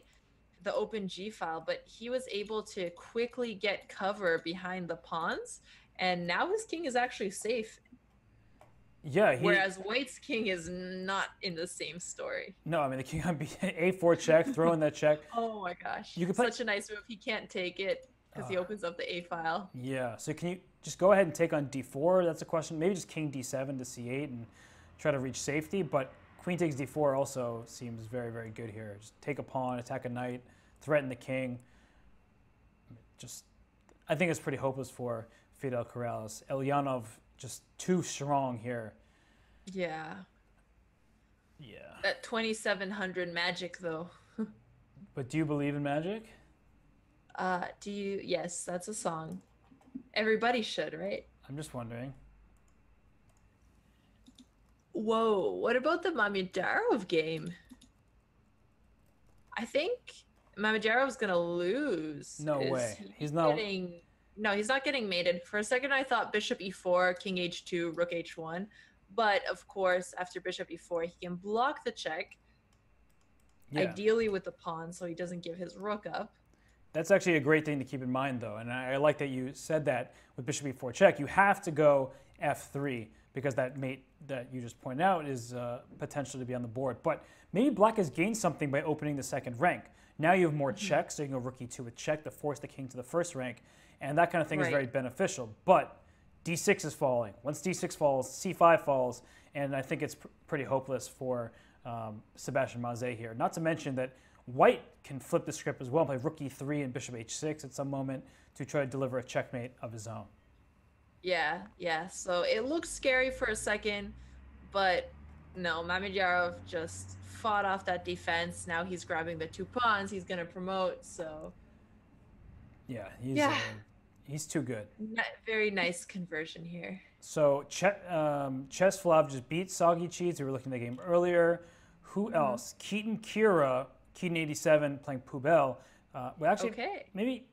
No, this Poubelle, doesn't that mean trash can in French? That's questionable username, but that's okay. Yeah, I want to get off this game between Mamedyarov just because the 2 pawns just start pushing themselves. C5, C6, king C5. This is how you do it. So we'll just watch for half a second more. C6 is coming, then king C5, then D6, and push your way home. But let's go over to that game with Poubelle. Where is that? There it is. Because what is going on here? So... Would you say her position is in the Poubelle? I can't tell. Okay, that would have been great if it worked. Like, okay, Queen C7. That was a good move, probably. It looks like a good move. Wait, but Queen A8 was a great response. Right, because now Queen A1 is coming. Oh. I think Queen C2 was a move that looked good, but is actually bad. Yeah, because Queen C7, you're like, oh, trade queens, please. If you trade, then all of a sudden I have a passed pawn that you're not stopping. So I just totally forgot that Queen A8 could happen, and then here comes Queen. Oh, man. Is Keaton Kira just going down? He can't block. Oh, he can. He has to, I guess. He has to put something on D1. Oh. Rook D1. But doesn't he just lose? But if bishop takes, F7 is no longer protected. Exactly. So maybe something to d1. I don't know if rook or bishop is better, because rook d1 forces a trade of the rooks. Because rook d1, Right. you would love to take with the bishop, but queen f7 check happens, and then this king is feeling very uncomfortable. So bishop d1 was played, and now we see a trade. Okay, queen takes d1. Um, Okay, so now hang on. I feel like white is in serious trouble with his king side. whoa. I didn't like Whoa. this. Why didn't he move the knight to h? Why didn't she move the knight to h5? Yeah, knight h5 was definitely better because That's what I was afraid of because it was then knight h5, knight g3, queen h1. oh, checkmate coming on the board. She missed it. Yeah, I think she got scared about her king, which makes sense, right? That's kind of understandable. Yeah. But now what's happening? We have even material. Both kings are feeling under pressure. Under pressure. Yeah, you keep going. I want you to keep singing. Yeah, but chat doesn't, so I stopped it there. All right, fine. Okay. So what is? Oh, okay. So there's a perpetual, but I think white has the attack here. Although now white has to be careful about b6. So maybe this exciting game is just going to end in a draw with the time pressure on both sides. Queen takes h4. So threatening knight g5. Uh-oh. But knight g5 doesn't have a mate because the bishop on b3, very important. Wait. It protects. Oh, okay. It protects f7, right? That was a Yep. key moment. Key move here. And e6, I can always put queen c7 Keeping check. with key. Wait, why is she not putting her king on d7? The king on d7 is safer. I think she was afraid of losing the pawn since the king protected f7 Yeah. with the bishop. She offered a draw, by the way, and Keaton said no. But now she's better. Yeah. And Keaton is much lower on time, so. King c7? All right, so 3 pawns. Wait. But black has a passed pawn, so that's important. This is very important. And so the way to draw is sacrifice your knight for the c pawn and trade off all the kingside pawns. But Right. I don't know if black. So king b6, knight d7, king b5. Why is she? So she's moving her king backwards when she, c5. I mean, she's the one who should be playing for a win here. c4. Chess got talent. Oh, that's hilarious. Okay. King c5. Black's moves are This actually is quite. not good. White's knight on b4 is just Bishop helping e4. black's king get closer, which is what he already wants to No, do. she went bishop e6. She went bishop e4. I think she's a little bit nervous. Okay, h5 just wins now for white. So she is definitely nervous. She just blundered that, yeah. She forgot. 'Cause bishop f5 doesn't work. Oh my gosh, this is so sad. I think she's realizing that she can't stop the h pawn anymore. Yeah, she got nervous. Really, that's what happened. She had a great opportunity to. She was fighting really well, honestly. That was good defense, and then all of a sudden she just collapsed in a critical moment. Here, on move 73 black, knight to c2 happened. This pawn, of course, wants to start pushing down the board, but bishop e4 hits the knight on c2 and covers the diagonal once white goes h5. So bishop e4 move 73 would have done the trick because now my c pawn is pushing and you're going to have to sacrifice your knight for it, and my king can just go to d4 and win e5. So huge opportunity missed for Poubelle. So I don't. Aw, she didn't play coward chess Forktown. She was under a lot of pressure. Yeah, no, it was very tough, but she should have spent more time. Yeah. Yeah, she should have. It's just hard because when your opponent plays quickly, you also have the reflex to do it. So sometimes without thinking, you also start playing faster, but you bring up good points. Let's look at the last game between Vincent Kamer. Vincent Kamer and Vincent Masuka. At least that's what their usernames are, Whoa. in case you guys are confused. I was very confused. I was like, who's that? And then I see what you're saying. No, that's what Hansen has his username as. Got it. So take on h8, take on h8 in response. So we'll get an end game, which is winning for white. Cut off the king. Play rook, exactly, rook f8. Yep. And so what white is going to do is go king c5. Yep. And then sacrifice the rook for the pawn and bishop. So rook to b8 at any moment. Exactly. Here, rook b8, and take the pawn. It's important to note that this position is winning for white because of black's king position. If the black king was closer, then that may have been a draw. But when the king is that far away, you get your king to the 6 file, then you just keep pushing. Doesn't matter who has the move to play in that position, you're winning as white. Yep. All right. That's bad for my fantasy team. I know you did say Kamer was on your team, but the rest of your fantasy team has been doing well. Finn's or Bartholomew won again. Mamidyarov won again. Gotta get hydrated. Just drank some water. Yeah, that's good. Stay Sapphire hydrated. Sapphire Lee got crushed though, so that wasn't good for my team. Keimer only has 1 out of 3. Bartholomew and Mamajarov, they're doing work for my team though, so I appreciate They that. are. So let's I'm gonna keep an eye on the chat because I sometimes overlook what people are saying. Good end game. Somebody said my audio is out of sync. Hopefully it's better now. You guys can let me know. Um, Joe Bruin liked that end game. Shout out to Joe Bruin for gaining about 100 points in Blitz recently. That's awesome. We like to see you guys improving at chess. Hopefully, listening to Teacher Hess helps you with some of that. I know I've mixed that emo- I pick up things as well. I have mixed emotions about them getting better at chess. On one hand, I'm happy that they're listening to us and getting better. On the other hand, I don't want them to get too good so they don't need us anymore and then they're like hypercritical of everything that we say. So, you know what I'm saying? We need like that middle ground where they're getting better, but at like a linear See, rate. that's why I tell them to play the French defense. That's my secret attack. Bad advice. Ha. Are you trying to get me to leave as your co-commentator? I'm just joking. It hurt though. The joke, it pierced me. Like I'm emotionally vulnerable when the French is being discussed, and That's true. I'm also That's the disgusted. secret to making Robert emotional. Yeah, it hurts so bad. I honestly have passwords, and I know you should never say anything about your passwords, but I've had passwords in the past. Yes, stop. Shh, shh, shh. Don't. No. Don't say stuff about your password. No. They're old passwords. I hate the French. No, actually, I used to have something like that, but obviously I changed that because I'm doing commentary with you. You got older than 13. Yeah. Okay. Yeah, sorry. I mean, don't hate me. Oh my gosh. But wow, Mami Jarov has 3 out of 3. Thomas Beardson has 3 out of 3. And your fantasy team is also doing very well. It's doing okay. It could be better. My advanced analytics, they just were out of sync today because, yeah, I can't be robo 24/7. That's fair. That's fair. Can you explain why the French defense is played? Because to me, it's losing for black because white has the pawns further than black. Love it. Love the question. Well, Hikaru plays some fun French games, just saying. Anyway, the games have started. We can move on from this conversation where one player is clearly wrong. Oh, Forktown, that's a good point. I learned from Hess, don't use engines and pay attention to wrong color bishops, and then he's gained 200 online rating points. Very good.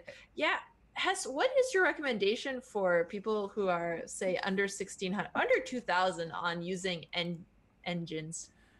I mean, my recommendation in general is just never use engines because there are some issues in general. So, like, when you use an engine, you have the answer in front of you.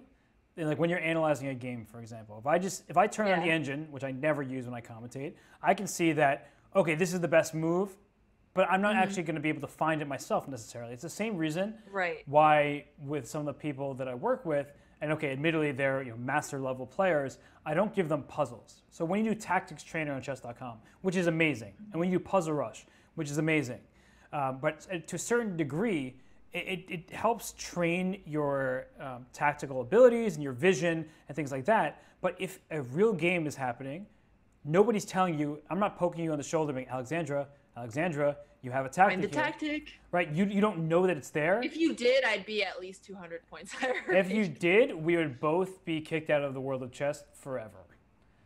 Oh, okay. Yes, of course, because it's cheating. But I mean, if that was legal. Yeah, no, for sure. But yeah, I just really feel like it's why often when I have lessons, I go over games, and the homework I give is like, here's a game, tell me what you think about the game. Because if they're doing it correctly, they say, oh, actually in this game it looked like there was a missed tactic on move 15, but it's not like they were told there was a tactic and they found it. No, they figured out by looking at the position, analyzing that something like that existed. So that's why I feel pretty strongly about... that's a very, very good recommendation. Trying to analyze games without knowing if you're looking for something in particular good coach has times. Yeah, but I do think that afterwards it's nice to verify because, like, let's say someone, it's almost like submitting homework to a teacher. They submit their homework like, here's my analysis, and I say, okay, this looks very good. I like your strategic reasoning, but then maybe I'm not. I mean, I'm not a perfect chess player. I don't know everything, obviously. So I say that tactic that you brought up. Let me verify that it works, and then you say, okay, I put in the engine. It didn't quite work out, even though it looks like it did. And then here's why you thought it worked, but it didn't. Right? You just start analyzing the little nuances to help them understand why they missed a certain line and what they can do to see that line the next time. So you got the. So you're using the engine more like an answer book, checking after you've already put in the work. It's very nice. It's verification rather than helping me find the ideas in the first place. Fair enough. So let's look at some games. I'm looking at Tesla 37 and Tokras, unless you wanted to talk a bit about the Mamedyarov game since I see you're already there. No, I just had it up to have a game on the screen. So Tesla and Tokras. That's Matthew Cornett with the black pieces playing Sergei Movsesyan. I see a knight on d4, but I also still see a pawn on c2, which means that pawn in the near future is going to kick said knight out of its lovely little spot in the d4 square.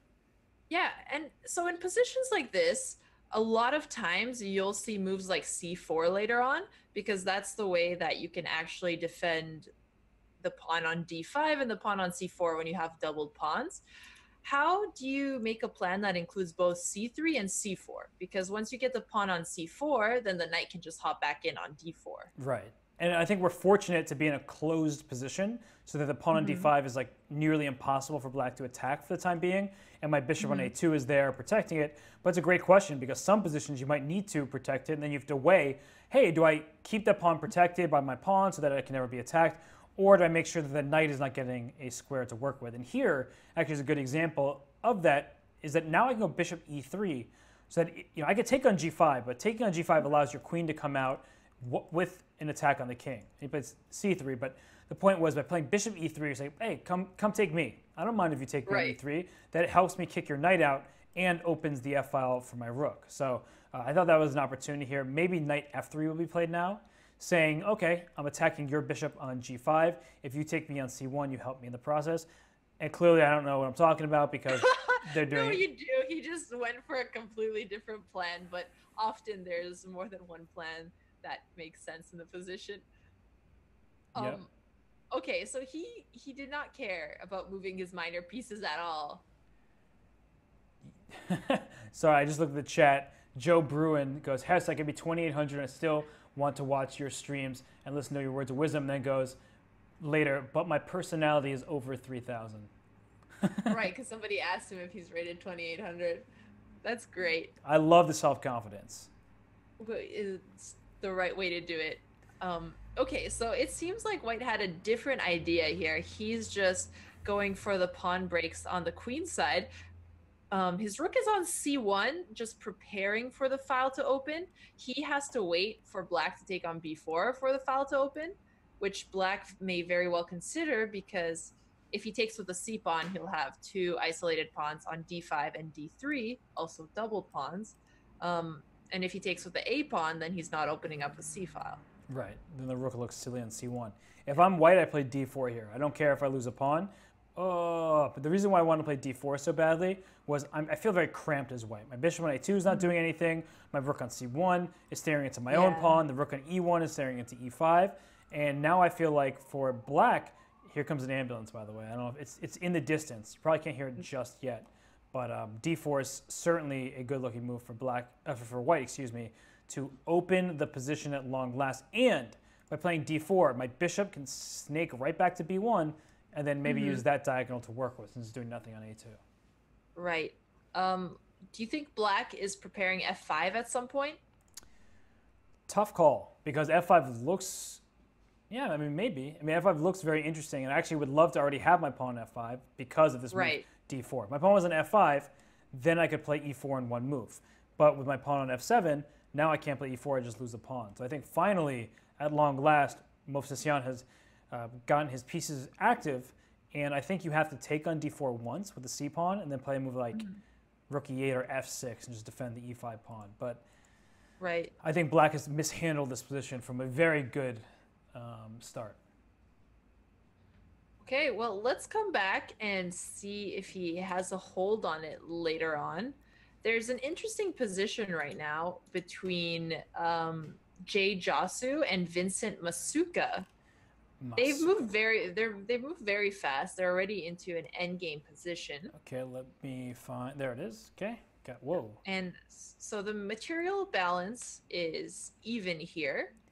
Black has a rook on d1, so that looks a little bit scary for white, but at the same time, white is super defended here. There's no incoming threats, and if the queen ever tries to help the black rook on d1, then there's other problems for black, like rook f3, queen takes f7. Right. So essentially, if Torbjorn Ringdal Hansen tries to pull a Poubelle, we just saw Poubelle play queen a to a1, then Yes. he might be under more attack on the f7 square. And this move rook Yeah. e1 is trying to go rook to e4 to win this h-pawn. So keep an eye out for Right. that threat as well. If I'm white, I'd probably play rook e3 and offer a rook exchange, or maybe, because I don't really want to go f3, because knight f3 played, but I thought rook e4 was going to be a problem.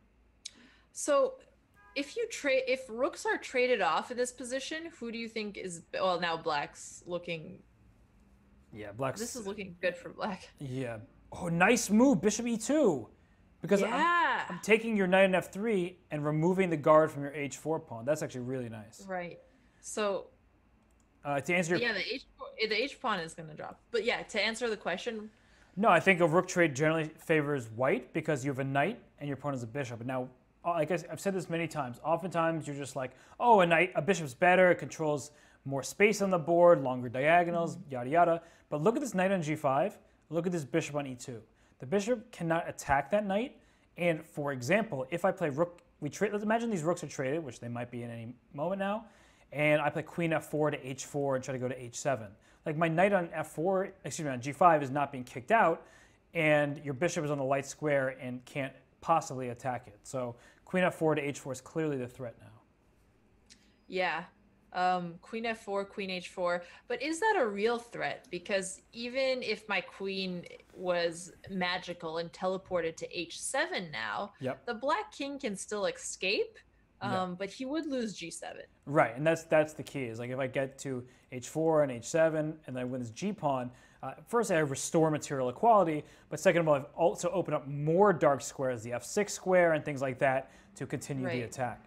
But bishop d3, Bishop d3 is a cute move. clever. I actually really like that move. Yeah. So if white took on d3, black would take on g5. I would have taken if I was white because I don't like bishop f5. That being said, you're right. Knights are better in the endgame, so that does make sense as a reason to keep the knights on the board. Yeah, queen f4, but I agree with you. Bishop f5 or f6, and well, some order, bishop f5 and f6 now, because that makes my king feel a lot safer, and you can't take on Yeah. e6, and I go queen d7, and I pin your knight, and then bishop f5 Right. comes in. So yeah, I guess bishop f5 will have to deal with g4 at some point, which is scary because then the queen has to stay tied to the f7 square at all time. yeah, f6, nice move. Okay. So knight takes e6, e takes f6. Which one would you consider, if any? Well, knight takes e6 has tactical problems in the diagonal, right? So knight e6, Right. I go queen d7 or queen c8, I pin your knight, and then bishop f5 comes next to finally win the knight off the board. So I like knight f3 because if you take on f6, you're sort of fixing black's pawn structure. So knight f3 is a better attempt to keep some of these pawns on the board and say, well, if you're going to actually do something with the pawns, then if you take me on e5, you've doubled g pawns, and I'm going to control the dark squares anyway. So here, Right. here queen e3 or something like that makes sense, just to keep control of the position. Black is surely better up a pawn, as f6 and g5 in the last two moves to gain space, but white is not totally busted quite yet. Yep. So I guess with that analysis, there was a game I wanted to see. Yeah, it looks very scary. I'm looking at the game between Eduardo Iturrizaga. So I am Dimitri against Iturrizaga. Yep, and I am Dimitri is always hilarious because he's a GM. Right. So just misleading. Oh, and he has his old title. Well, Yeah. he is Dimitri. That is true. I am GM Dimitri, you know? Absolutely, but right now I am lost because his position looks Yeah. really bad as black is attacking two pieces at the same time. A bishop on f2 and a knight on c3, and the knight can't move to protect the bishop. So, Yeah. I guess we caught this game right before it's over. and white's up a pawn, by the way. So, wait, is white? No, white's up a piece. Oh, what's going on here? White's up a piece for two pawns, but unfortunately, actually, we can see how this happened. White went f6, b4 was played, and then white went f6, thinking his counterattack would come first, but then knight f6 happened, and rook takes f6 followed. So two pawns were captured for black, and white can capture at most one pawn in return. The white king is going to be ripped apart.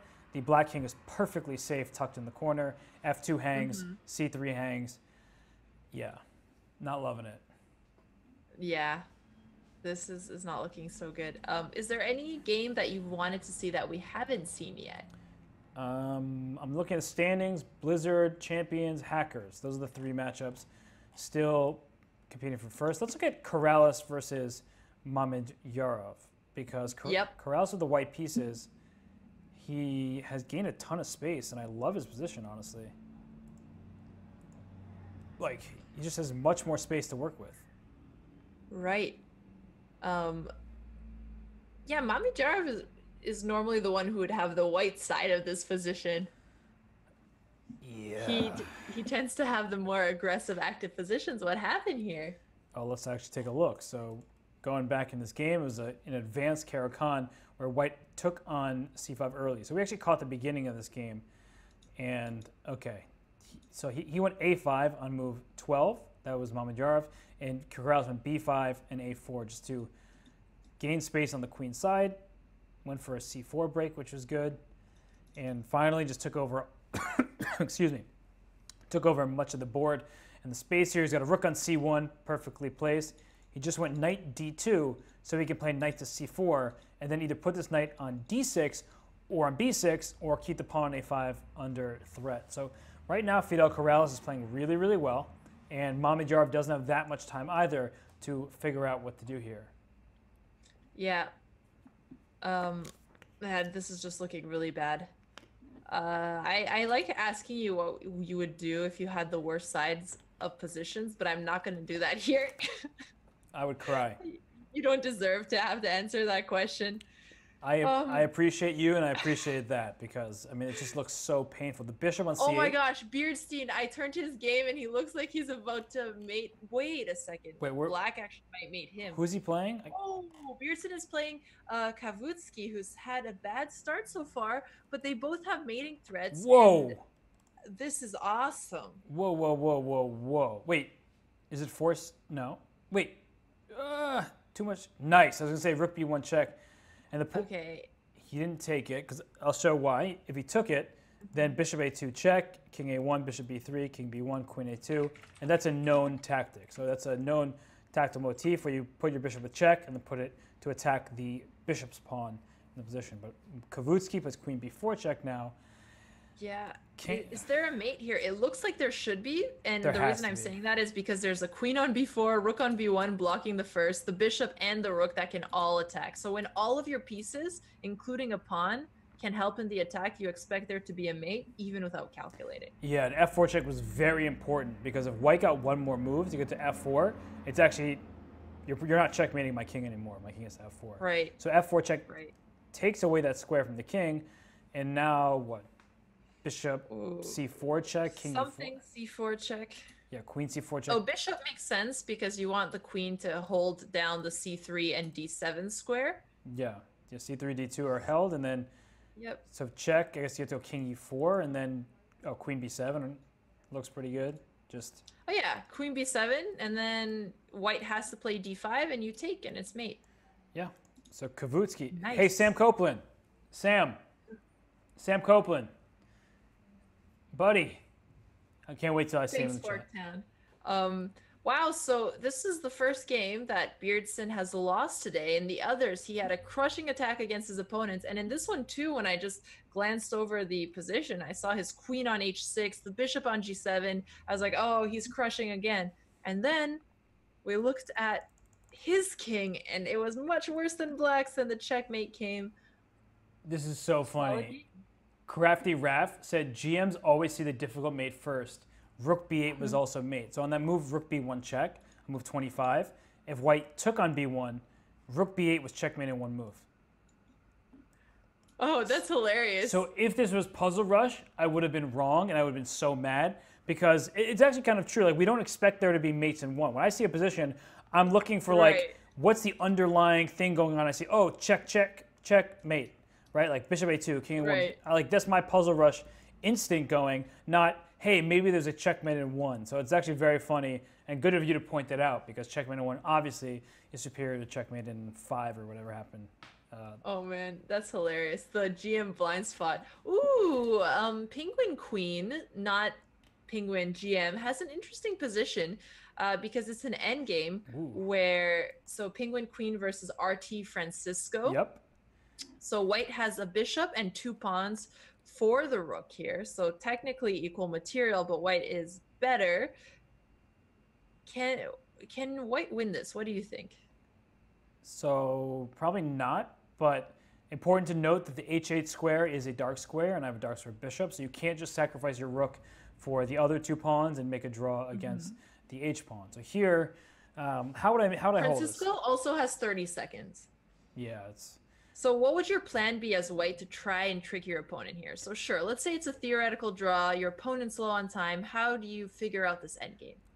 well, I definitely wouldn't have gone rook g8 check, but it's probably still fine. I would have played rook to f1 or something to win the e pawn, then try to win the c pawn with my king. Now actually white's gonna win this game. Bishop g7, yep.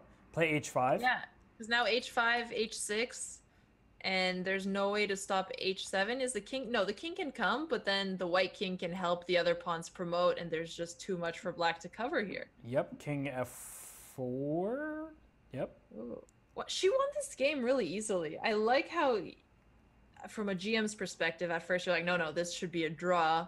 And then we saw the 2200, the Masters playing, and it was not so easy. Sure, time pressure was also involved, but study your end games, everyone.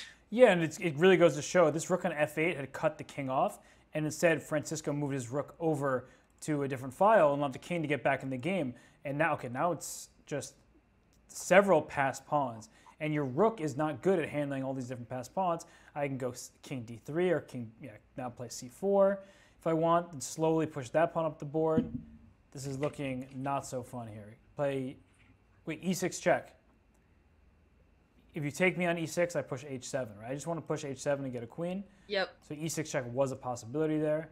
So now king. But bringing the king is also okay. She can still play e6 here if she wants to. She also has 4 minutes, so I would slow down a second and really start thinking about the position because your opponent is 17. Yep, there's e6. Good. And you can't take it, as I said, because h7 and h8 becomes a queen. So if you go king g6, then I go e7 and put my bishop on f8, and my bishop is just awesome, defending both of my very, very, very passed pawns. So this is just winning. Now the white king will start moving. Okay. H7. And so while you gave a brilliant explanation of this, I looked a little bit over the other games. Georg Meyer just drew. I would say North Yard Prince and Vincent Kamer, or Vincent Kamer against Tian Chi Wang, is the most interesting game out there right now. Yep. Let's see. Well, bishop f8 is check, not mate though. I thought it was mate. It's close. Check, it always might be mate, right? Oh, bishop f4 check though. That looks pretty good. Bishop f4 is mate. Ooh. It's a forced mate. Is there a puzzle rush? Bishop f4, king Yep. c5, queen e7 check, and king c6, queen d6 is check and mate. Oh, okay. Well, No, this is probably fine too. but there was mate by force. There was, but Okay, this is. oh, good. never mind. Tianchi has 2 minutes on the clock, so he could have taken the time to find that, but he's still winning here. He just won because his opponent resigned. Yep, that is check and mate. Vincent Keimer, I picked you for my fantasy team. Of course, you're doing badly because I picked you. That's how this works. Well, the rest of your fantasy team is doing well. Yeah, they're trying. They certainly are. I'll forgive them Okay. eventually. Between the last 3 games, I see 4 games. Oh, you're right. I had to scroll down a little bit. Well, Fidel Corrales, is he beating Mamedyarov? 1, one. He had a much better position earlier. No, he's not winning. And now it's an endgame, so we still like the knight over the bishop. But I hate the a4 pawn, so that's why I like the bishop. I mean, Yeah. I agree with you that the knight is a nice piece. Well, now I take on c4, and I play rook f5. I hate your e5 pawn as well. But You have a lot of hate in this game, Robert. well, I want to. Now I'm gonna. Have you tried counseling? No, Just not talk yet. to therapists. Like, Robert, you get angry all the time. Oh, these chess positions, though. And then they're gonna show you photos of chess positions, ask you about your feelings.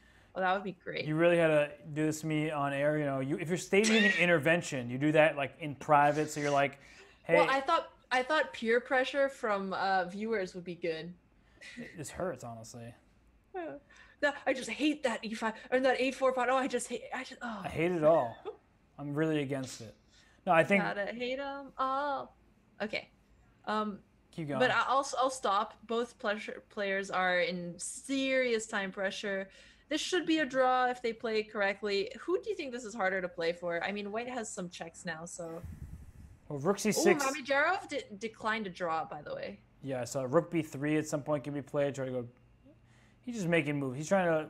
He's like, I can never lose this game, so I'm going to try to win, just by, kind of outclassing him, outrating him. But check on h7. That makes sense. Keep checking. Check forever. Now you can't stop it.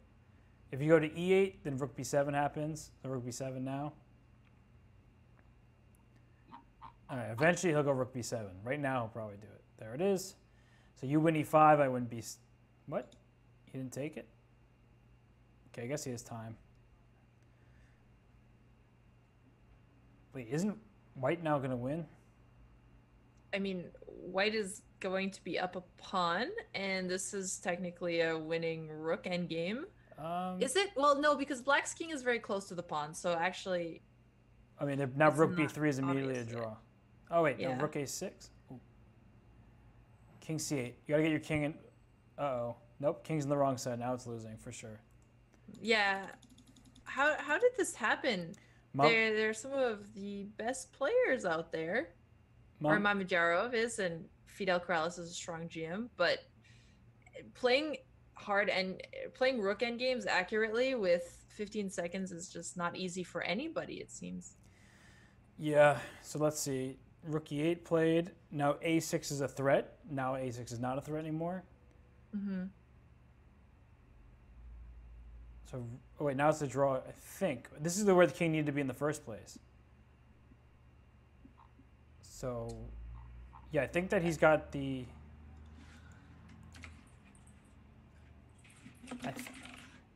Oh, time pressure. The players also don't want to disappoint Hess. Good to see you, Tagvon. A6. He had a... Oh, Tagvon, what's up? He had a6. If he would have played king a6, it would have been checkmate. That would have been funny, but so sad. I think they're both missing things, but they have no time. But I also am not positive that I'm seeing things correctly either. So let's see. Okay, rook e7. Okay, rook c5, whatever.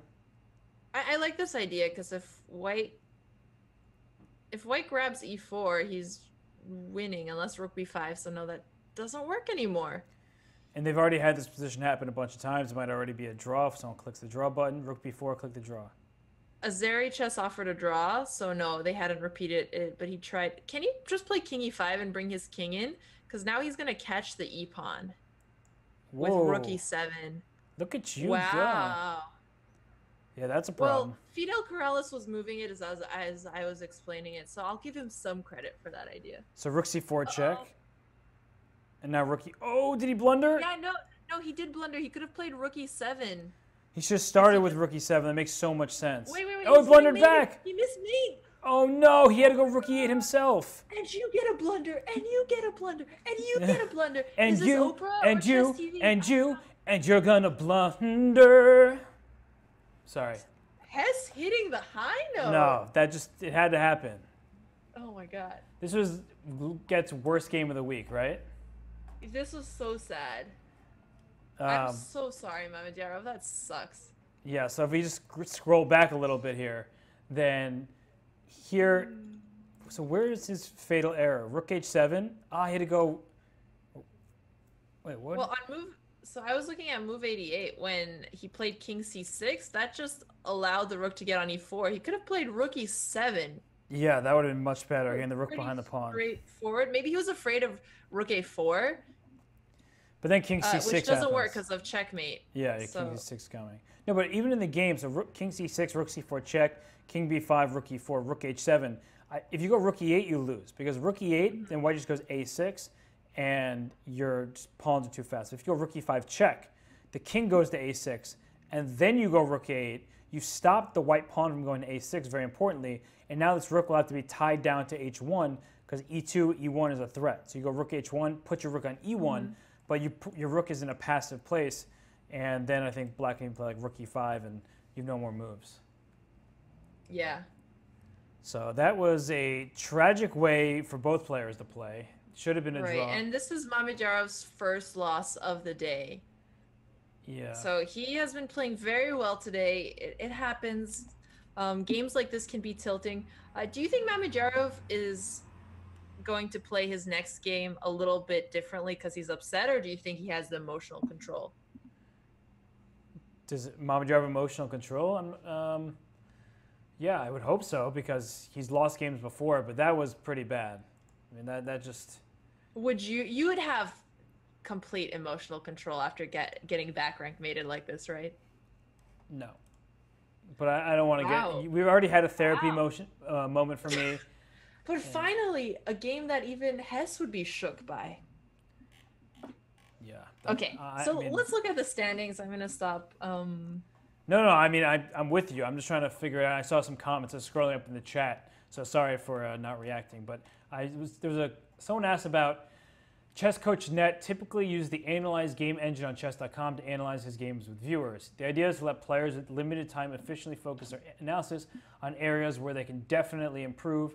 Is long-term learning more efficient for non-masters by having them analyze games without the computer's suggestions on where to focus? And that's a great question. It's a really, really good question, Hipside. And it's not that I am saying that... Hipside always has good questions. Yeah, it's not that I'm saying that analyzing with an engine is like the worst thing in the world. But it's obviously, it's efficient, right? It just boom, spits out what you need to know, or it spits out evaluations so you know at any moment who is better.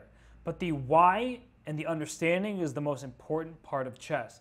Kind of getting not just your basics, but your fundamental comprehension of structures and your analysis to be like, okay, I can calculate knight takes pawn, sacrifices the knight, bam, bam, checkmate. That's in many ways the easier part of chess. The harder part is when you see a Karpov game and you're like, whoa, why did he just move his piece backwards there?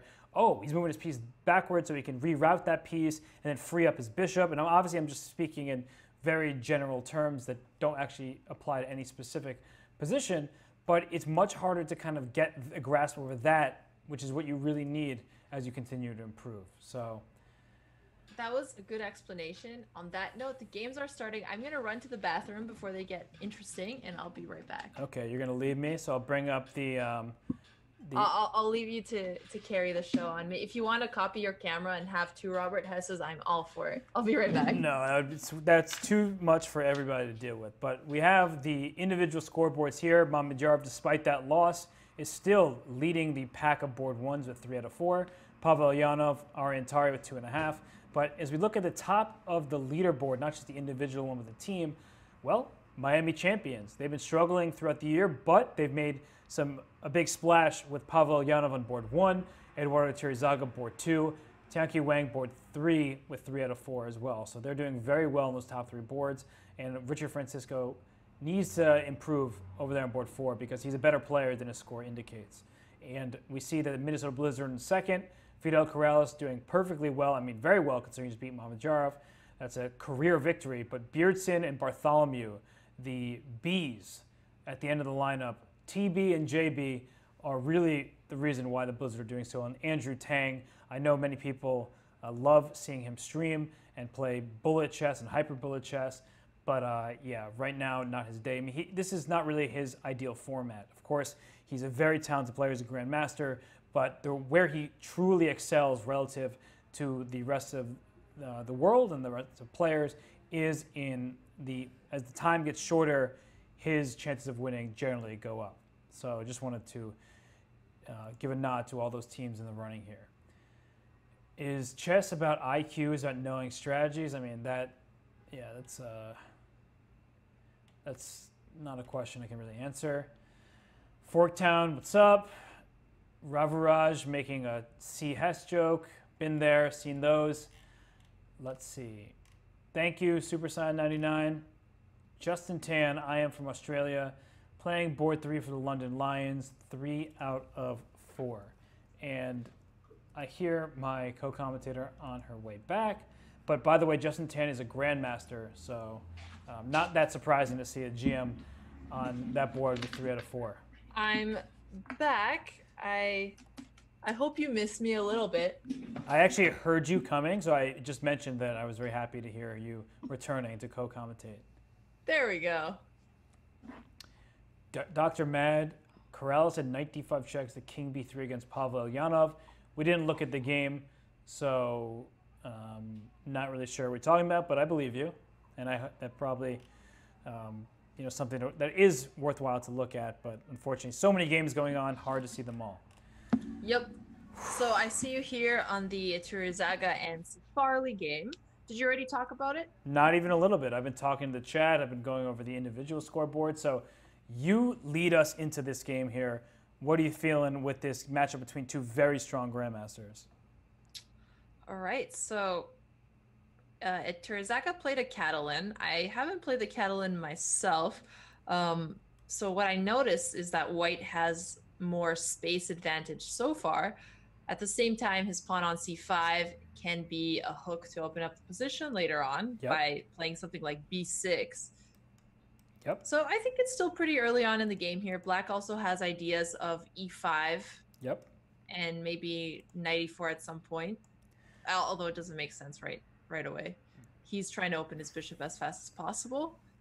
Totally with you with everything you just said. And the b6 move just played makes perfect sense because you can't protect it with b4. Well, you can. You temporarily protect c5, but then black plays a5. So you just start hammering away at these queenside pawns. And once more, a3. We saw this in a game a while back on the h file instead of the a file, but a3 doesn't work because a takes b4. Your rook on a1 is not protected. So this has been a theme of the day. Just make sure your rooks are protected on the a and h files. Whoa, there's an interesting pawn structure in Hello Kostya, Nordyard Prince. So Kavutsky versus Tianchi Wang. Whoa. Just because White has 4 pawns on the 4th rank, Black had 4 pawns on the 6th rank. Can you talk a little bit about how to think about the pawn breaks in this position? Yeah, I just highlighted all those pawns. Actually, let me put those in red instead of blue because those are worse. Well, I like White's position because 1, White has the 2 bishops, and 2, that my pawns are more advanced. So we both have a line of 4 pawns, but White's pawns are further up the board. Okay, e5 challenges the center, but you actually don't really want to take very badly on d4 because after queen d4, then you notice that bishop and queen on the long diagonal. So look what Tianqi Wang is doing here. I would immediately play d takes c5, and there it is, a play for maybe b5 because when you do the structure for black, you need to plug a knight on d4. Just plunk one there, bam. And if your knight was on c6, then a knight's immediately going to d4. But here, you need to go knight f8, knight e6, knight d4. Takes a couple moves. In the meantime... Yeah, it's a little slow. Okay, no, knight b6, now black is just strategically in big trouble. Because now you're definitely not getting a knight to d4, and white has this open d file to work with. The knight for white can go to e3. Well, no, e3 might hang a pawn, so she could go to g3 perhaps, and it just, it's not fun to be the black side of this position. Yeah, it definitely isn't. So black is obviously worse. I'm flipping the board to look at it a little bit from his point of view, trying to see if he has any ideas as well. Obviously, he's going to be busy protecting the d6 pawn. Yep. Doesn't want to make a break on the queen side because that's just going to weaken his position. But he can at least try to put pressure on c4 like he's doing now. It's not going to last long, though, because the knight's coming on d5. Yep. Although yeah, finding plans for black is a little tricky here. The knight d5, sometimes you be careful because the queen on c2, bishop on g6 will stare each other down. So there could be a time when knight d5 won't work out, but it does look like it's going to happen pretty soon. And I like this slow plan. h3. You could figure out when's the right moment to play knight d5. Or if my rook goes to d2 and my other rook goes to c1, something like that, I can even put my knight on f5 just to say, feel free to take it and open up my bishop on f3. Right. Armenia Eagles in the chat saying black is better, h5. I don't believe you. It's okay. Just let Art talk. He loves the side that maybe can get an attack. So his idea is to play h5 and then go g7 to g5 over the bishop on g6 and then go for an attack. Right. Well, it looks like that's what black is doing. He played his king to h8, which is giving space for the rook to come on g8 and help an attack like that. I will say that Artok did find a very interesting plan for black here.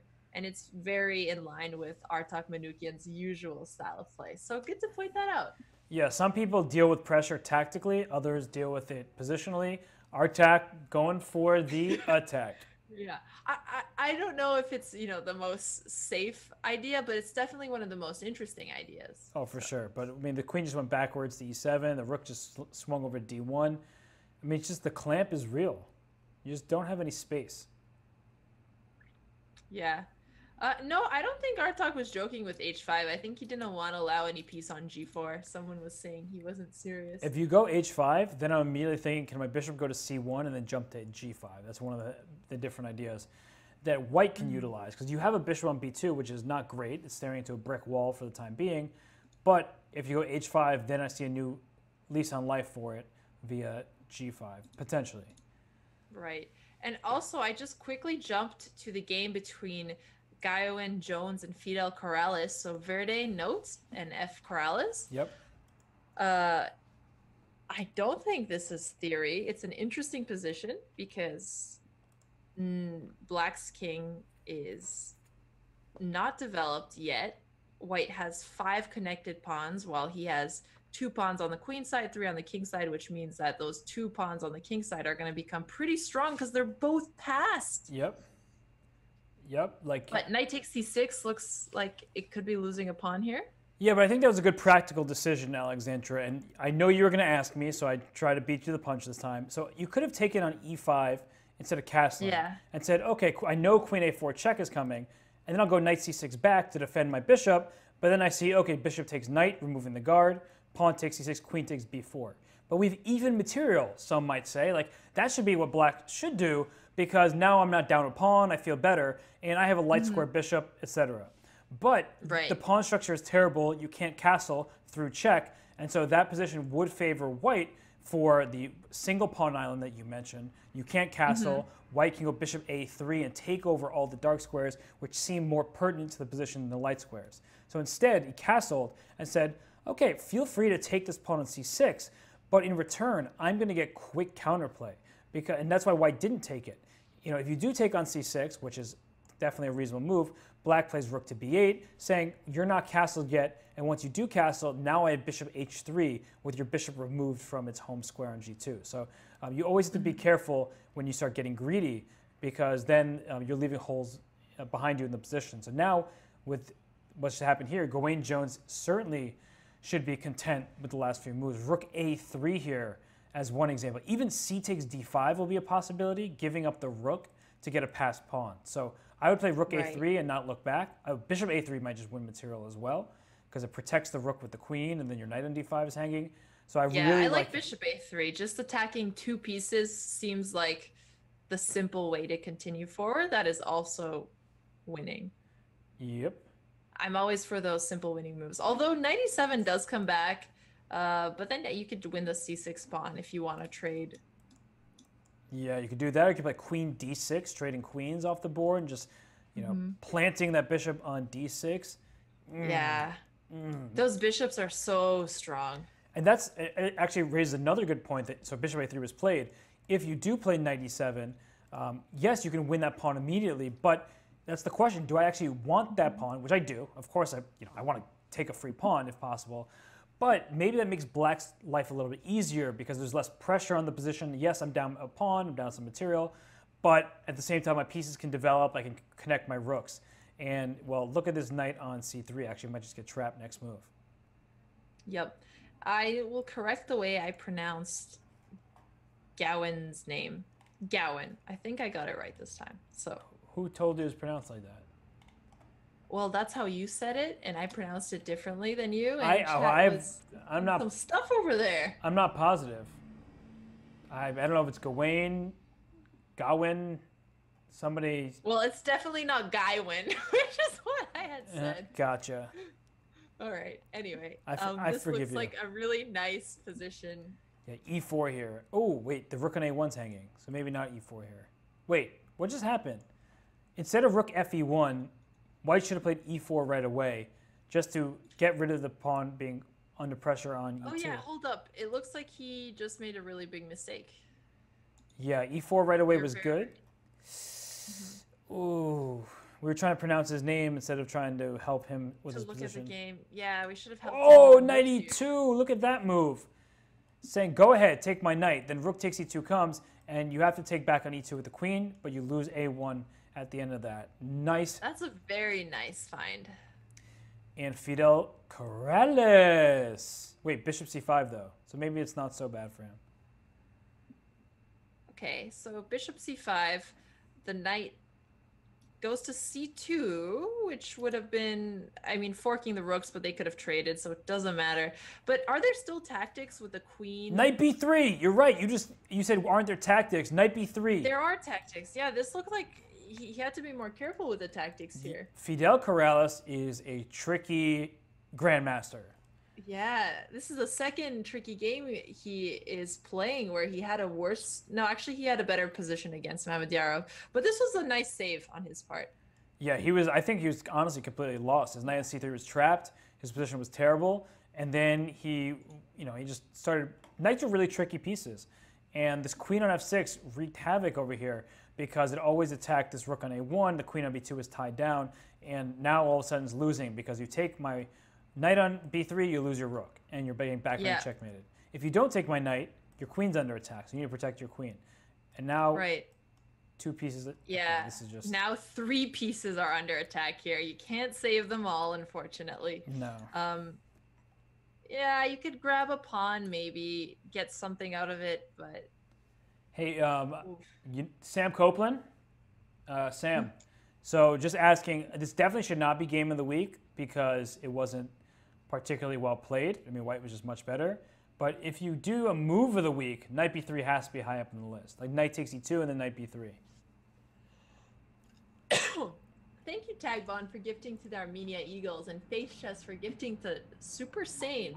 Thanks for supporting this chess community, you guys. We appreciate it. Yep. Yep. Oh, look at you. I was trying to get that. Going down a couple octaves? Yeah, you got it right. Yeah, I didn't know I could go that deep. Well. Okay, what about Keaton, Kira, and Hannah? Hannah, Bobana, feet 5 from Fana, Hannah. Whoa. Okay, so I'm on that game there. Yeah. So Hannah is desperately trying to protect that h7 pawn there with her knight.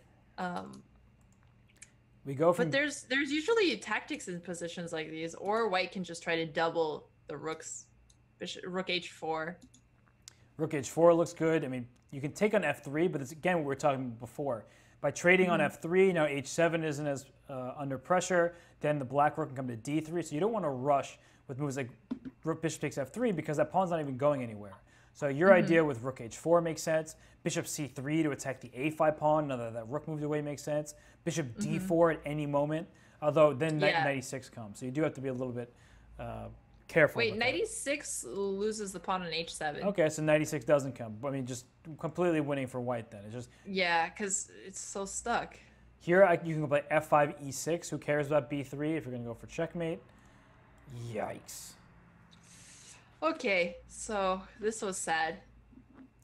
So let's see. So our Armenian Eagles is telling us to look at Hello Kostya's position against North Yard Prince. What? Wait. What? How? Why? What? Isn't black just winning now? The b5 pawn is totally lost? Well, let's see. It's protected 5 times. It's attacked 5 times. It's protected 3. Yeah, that adds up like a pawn that's gonna go down. Yeah, once that pawn. Wait. Okay, I thought black was also already up a pawn, but no, black's not up a pawn, but that pawn's about to be lost. The bishop on c3 is still not doing anything. How did this happen? So I scrolled back to move 26, and so the pieces just kind of moved around, shuffle, shuffle, shuffle. Still looks good for white. I guess he just dilly-dallied for too long. And he took on d5 with the c pawn, which made his b pawn a little bit weaker. And Tianqi Wang just said, I'm going to put all my pieces on the queen side and come right after your pawn on b5. In fact, on move 39, he played f3, and then after 98, then he played f4, which allowed black time to play f6. This is actually a very good lesson for everybody watching. If you Instead of f3, the move f4 immediately was just striking in the center. Right? You're just hitting. I'm actually very surprised he didn't play it, because e4 was also protected, and f3 just blocks his bishop and is super passive here. I almost wonder if it was a mouse slip, but I mean, maybe just a bad move, because f4 threatens f5, which traps the bishop as well. I mean, everything was good about that move. It does look like a mouse slip because he pushed f4 right after. Yeah. Sad life. Critical tempo. Now he's getting a little bit desperate, probably, because the knight finally found its way to d4, didn't it? Yeah. All right. Is there anything else you think white can try to do here, or is this time that we switch to another game? It's time to switch. But where to? Where to? What about the game between Vincent Kamer and Jay Josu? So international master Joshua Shang and Vincent Kamer. This isn't, well, if the queens don't get traded, it's going to be a little bit more interesting. If the queens do get traded, it's an instructive endgame. So it's an instructive endgame that I don't want to give instruction on. Just kidding. Just kidding. Always love giving instructive things. Okay, so black is up a pawn. And so you trade queens and try to win that. But the f6 pawn is actually super annoying to deal with. Because if I take on d4, let's say we trade the queens here, then all of a sudden I can't take on f6 because knight f6 would be a check, forking the king and the rook. But very importantly, by taking on f6, I ruin my pawn structure on the king side as well. So yeah, so queen d4 takes over here. And also the pawn f6 makes black's king just feel a little bit less comfortable. Knight e7 check at some moment could be in the cards. You get rook e1 check, trying to get active. Right. But now what? Wait. Check. So there's going to be a rook trade. No, because I'm moving my rook to b4. There you go. Okay, yeah, good call. King h7, rook b4, because the rook trade would be really bad for white here. Yeah, because so this was the way to save it. Makes sense. Well, now white might be better because I'm taking b7, a7's weak, f7 is going to be hanging. Oof. No, but you're right though. Rook d1, like the knight's on d5, so it looks like you have to trade rooks, otherwise you lose your knight. But knight e7 check, nice intermediate move there, and yeah. Oh, I don't like this idea. I don't know why, but seeing that rook blocked and the white rook having all the control on the 7th file is very uncomfortable here. Knight e1 does make sense. Maybe f takes g7 was better to do before taking the pawn. Yep. Because that would have forced the black king to move and not given black the chance to get knight e1. Right. Yeah, so if you took on g7 earlier, the king would have had take. Now maybe even... No, but the rook takes, is still knight f5 coming. The one thing to be very careful about, Alexandra, is if I take on g7 and move my rook, say, to like wherever, to b2, knight f3 would be a checkmate pattern. Same with here. With the rook on g7, if I get knight f3, it actually threatens checkmate. Right. So you just have to be careful about things like this. Yep. So does rook takes f7? So yeah, that's a good checkmate to keep in mind. Rook takes f7 looks like a free pawn. He has to be careful after king g6 because it looks like he might lose a piece. So he's going to have to find... Oh, I guess he could just defend his rook with the knight after. Yeah.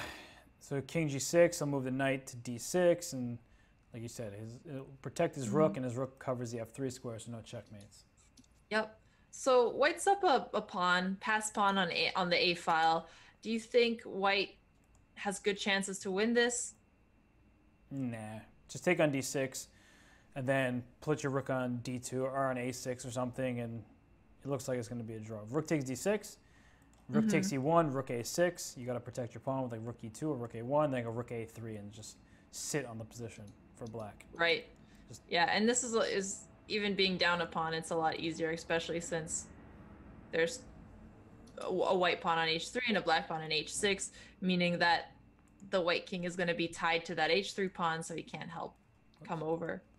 I keep clicking on this little opening thing. I mean, it's cool because it takes you to like the opening and how to look into the line, but I don't mean to click on it, so it takes me to like another page. Oh, okay. But I'm back. Yeah, this looks like it's heading towards drawish territory for sure. Okay, so let's come back to it. What about Justin Tan and Thomas Beardson? Beardson, whoa. Oh, okay. Pieces were just traded off, and now it's an endgame with equal pawns and queens. So who's better and what? I mean, white's king is going to be king h4 here or something. Oh, a2's hanging, I guess, but... Right. And I'm going to bring up something we talked about earlier where we were saying it's really easy to come to positions like these and say it's going to be a draw, but the right way to think about it is that they're level, right? Yep. It's definitely... I don't know if this one's level or this one's drawish, but it's still an interesting position. Yeah, because you could think, like, is the a2 pawn going to be captured by black? Or by capturing, does it leave my king too vulnerable? And it looks like they're starting to repeat moves here, and they just agreed on a draw. But yeah, it's very important to realize that the game's not over until it's fully over. And so even though it's queen f4 versus queen f4, and to some more experienced players, like, well, of course it's going to be a draw. My queen on f7 protects h5 and protects a7. There's still some times where you could play a move like king to h4 and just challenge, say, this pawn h5, I might be able to capture it. And can you really get away with queen takes a2? Or, like I said, is your king going to get in some trouble here? So I completely agree with you. The game between Alexei Drev and Georg Myers almost to a close. So I think we need to check it out. 15 seconds for both sides. Both sides have an attack, but black is better off if he can fight off the perpetual. Black desperately trying to promote the f-pawn here. So I just need to get one check in. If I check you once, I win. So queen d4 played. So queen takes d3 check is a threat. Now, don't go queen e3 because then there's queen b7 check. So I went b5. And now king e7? Yep.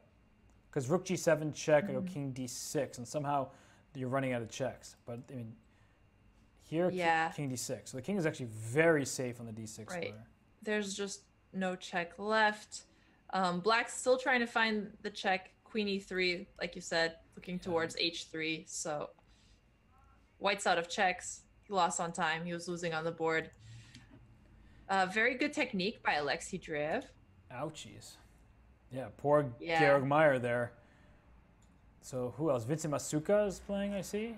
Oh, Safar Lee and Iturizaga are in an endgame that will likely peter out. But this game between Demonte Cornet, that is, she's playing as Torbjorn Ringdal Hansen. She's just up a knight and 2 pawns. So she's easily winning this game at this point. Yeah. Up a ton of material. And now it's a forced checkmate, knight b3, king b1, king a3. And it would be stalemate, but it was checkmate comes first. I think she's just going to win his rook instead. Yep. Rook a1 or check. mate him. Rook a1, a3. Nice. Oh, this is terrible. Nice. Oh, she won the rook that way. I thought she was going to rook c1 check and take, but knight d4 check obviously suffices. It's nice when you have so many options. Yeah. The madame has won. Hey, all the games are over. Yeah, so I can pull up the individual scoreboard. Standings, yes. How many games have we played? 5? 5 rounds in? I think this was the 4th. No, because I just pulled up the individual boards. Iturzaga's 4.5. John Bartholomew is 4.5. Well, I've been getting it wrong all along, just because I want there to be more games because I'm having so much fun. And I'm like, wow, this is my I've done 12 rounds of commentary thus far. I'm totally lost as to what round it is. I have no clue. Like, where am I? Am I? Yeah. Okay, so it's pulled up now. Let's see how everybody's doing. All right, so let's see. We have Flavio Perez, 4.5. John Bartholomew, 4.5 on board 4. Sue Maroroa, Maroroa, she is struggling there on board 4 for the London Lions. We saw her, unfortunately, miss some opportunities earlier today, but she's struggling, but her boards 3 and 2 are doing well. And Gawain Jones, that's her husband, they are struggling together. So that's a nice little camaraderie there. Yeah, not the kind of camaraderie they are shooting for, but camaraderie nonetheless. Yep. And who are you most surprised by? Which team, which player? John Bartholomew is killing it. Not that he isn't an extremely strong board 4, but that's just such a good score. How has he been doing so far in the league before today's action? Like, has he been having a good year, a decent year, a bad year? I thought it was decent year. Okay. Not bad, not good. But I'm gonna go check his performance. Okay. To see if I am right about that. Yeah, Vincent Keimer let's see. Struggling on board 3. Baden-Baden across the board. Aren't they? Here, let me pull up this. Oh, yeah. So overall, John Bartholomew has been performing around 23, 29. So a little bit under his rating. Bad year. So to see him playing this strong, yeah. So it's actually a bad year, not a decent year. But this is going to help. I remember one time we just kept seeing him lose games and it was so rough. But look at this comeback. Way to go, John. You know, you are so appreciated by many people in the chess community for your instructive videos. And it's good to see him winning like this. So champions, 12.5, Minnesota 12. I'm pulling up the standings real quick just so I can see. The Blizzard were in 4th place in the Pacific Division before today. They're doing very well to try to jump over the Kangaroos. And the Destiny were great earlier, so definitely they're out of reach. But the Hackers and the Blizzard and the Sluggers, actually, all in a close battle for the 4th and final playoff spot in that division. And kind of based on how San Jose does today, and they can catch up to the Blizzard and maybe even try to get over the Kangaroos as well. And the Sluggers too, right? Hikaru Nakamura, everyone knows and loves GM Hikaru. That's with twitch.tv/Hikaru, I think is it's that simple. He's a great streamer. He's an amazing player. He's competing right now, right this second, in the Champions Showdown in St. Louis. So, you know, you can tune into that as well. He is playing against Jan Christoph Duda, who was amazing in both the Pro Chess League this season so far, but also in the Speed Chess Championship, beating Alexander Grishuk and Sergei Karyakin.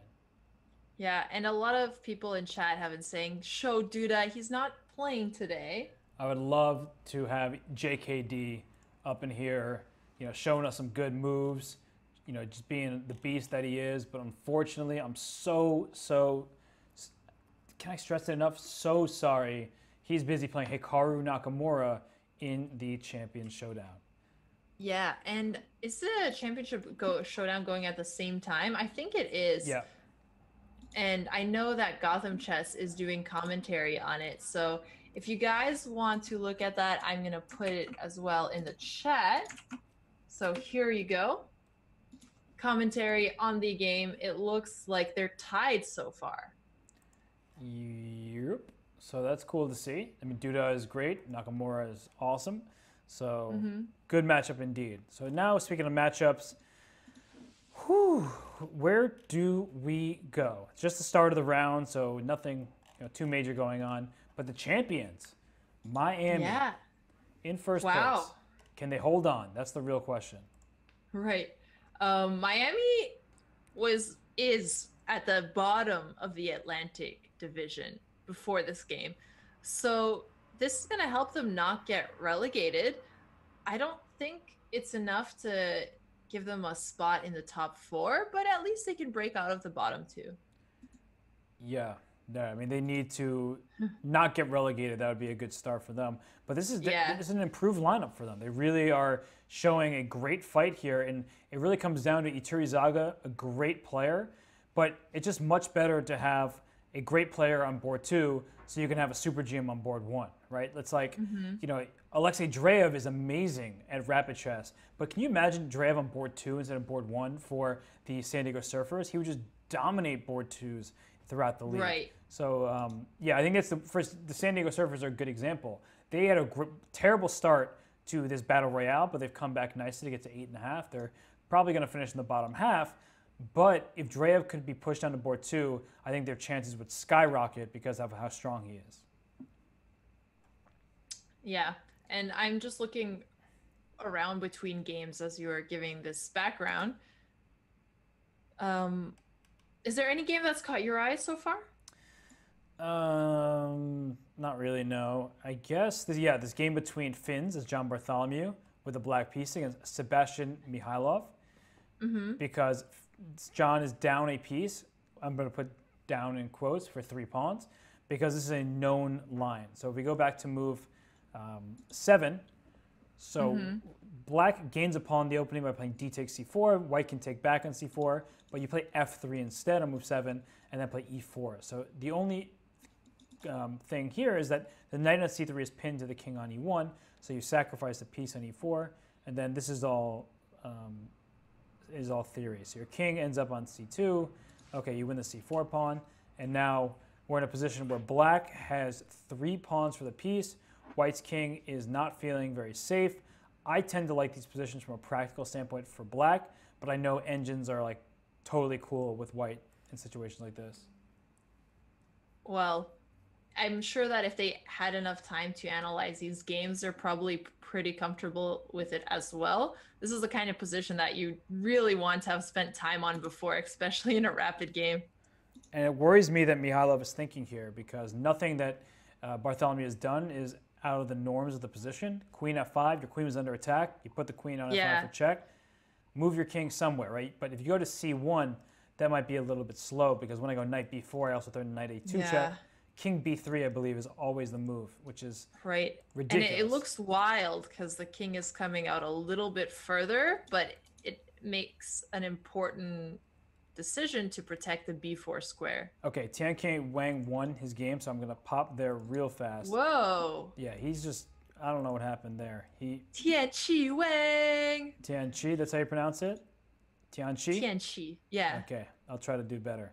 But he played Joshua Shang, and f5 was played, but f5, one of those moves that challenges the center, tries to open up the b7 bishop, but b4 is a nice response saying, well, you open up this diagonal where your king is, and now I'm going to try to deliver a checkmate attack. In fact, he went b4.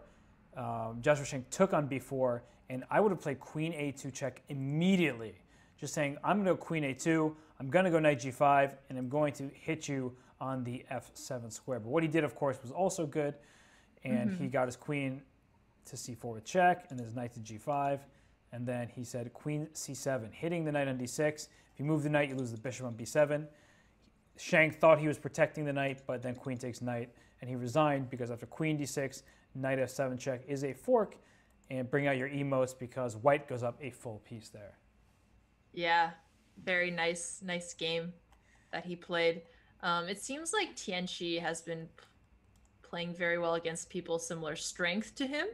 And we see this with players like John Bartholomew as well, where John tends to do better against people his rating level versus playing GMs. So you see him doing better in the Battle Royale, where he's playing just the 4th boards versus the regular, where you play every other player on the team.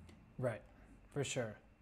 And it's definitely helpful in this, like you said, in the Battle Royale format, where you're just playing, instead of John having to face off against Mamedyarov and against Asaf Ali and against whomever else, or like Shanklin, Nagy, and Nerditsky, he gets to play people just more in his rating category, and he's been showing off his strength today, for sure. Yeah, and he's very good at playing those players. Also, I quickly went to the Alexei Dreyev and Pavel Elyanov game because Elyanov has been doing super well today, and it looks like he has another great position. Look at Black's king. Oy vey. Alexandra. So I agree with you, but then I did a piece count. Yeah. And the piece count is okay. No, wow. Okay, there's a knight missing, but he has 3 pawns compensation. Oh, so okay. I didn't count the pawns. I started first. I was like, okay, something looks wrong for Black here. But then I'm like, oh, wait a second, Black has an extra piece. But yeah, you're right. It's actually really not clear here. And in fact, you can play a move like bishop takes e7, and then so bishop e7, king e7, maybe try to take on d5. But it looks good for black because if you're not checkmating me, you're just going to be much, much worse. The pieces are, especially the bishops, open up really quickly. If e5 falls, then b2 will fall next. That's how I evaluate this position. You know, I just start thinking. What about the passed pawns, though? But they're blockaded. Tell me about the pawns, Hess. No pawns. It's the pawns are not going anywhere. They're blockaded pretty well by black's position. You can take on c4 at the right moment, but then that might allow queen to d6 in a timely fashion. So bishop e3 played, and where do you retreat your queen to? Probably just b7 and keep the knight c6 defended, and then you're going to castle kingside and say, I am up a piece. I don't care about your 3 pawns. That was some good analysis there. I guess I looked at this position. I saw black's king in the center of the board. I knew Alinov has been playing really well, so I expected to have more of an attack here. But now that we're looking a little bit deeper at it, yeah, black can castle out of this. Yep. This is looking pretty nice for black. So Dreyev, I mean, Elyanov is trying to just crush him, and Dreyev, who's just a renowned Caro-Kann expert. I mean, expert doesn't even come close to cutting it. And it's funny because expert is actually a chess title that's lower than grandmaster, but in any other field, you'd be like, oh, this person's an expert in the science of, I don't know, mosquitoes, whatever. But really, of everything you could pick? There's an Amsterdam Mosquitoes team in this league. It felt appropriate. But they're not even playing here. No, I don't buy it. But okay, I see what you're saying. I wasn't asking for your money anyway. You don't got to buy nothing. So here, it just, you know, Dreyev, I don't know if Dreyev tricked him or what, but Elyanov went for a line that is ambitious, but in that ambition, it might backfire. And actually, this reminds me of go to the John Bartholomew game, we're being told. So let's check that out, because this game I'm not super happy if we're white in this one. So whoa! Mosquito science, a mosquitologist. Mosquitologist. What is going on here? Rook somewhere. My rook's under attack. Rook, queen d1 check. I don't know. Rook d5. Okay. Rook d5 just looks. Where's your queen going?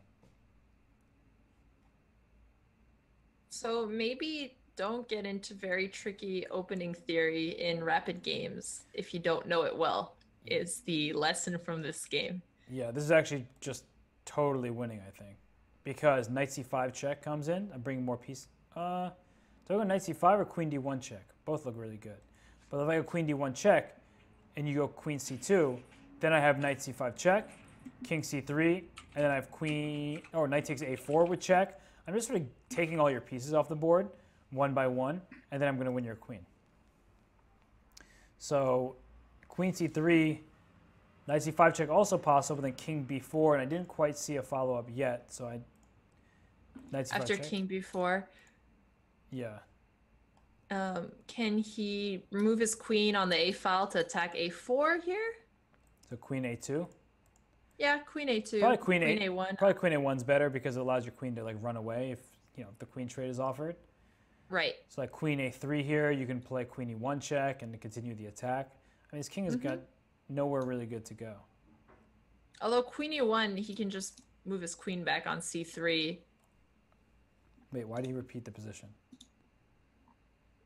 Wait, well, no. Yeah, why? Don't do it, John. You are much better here. He's not going to take a draw. Laughs uncomfortably. If he laughs uncomfortably. Yeah. Like, you could probably just play b. What about knight a6? That's also an idea that doesn't draw. No, his knight's coming from a6.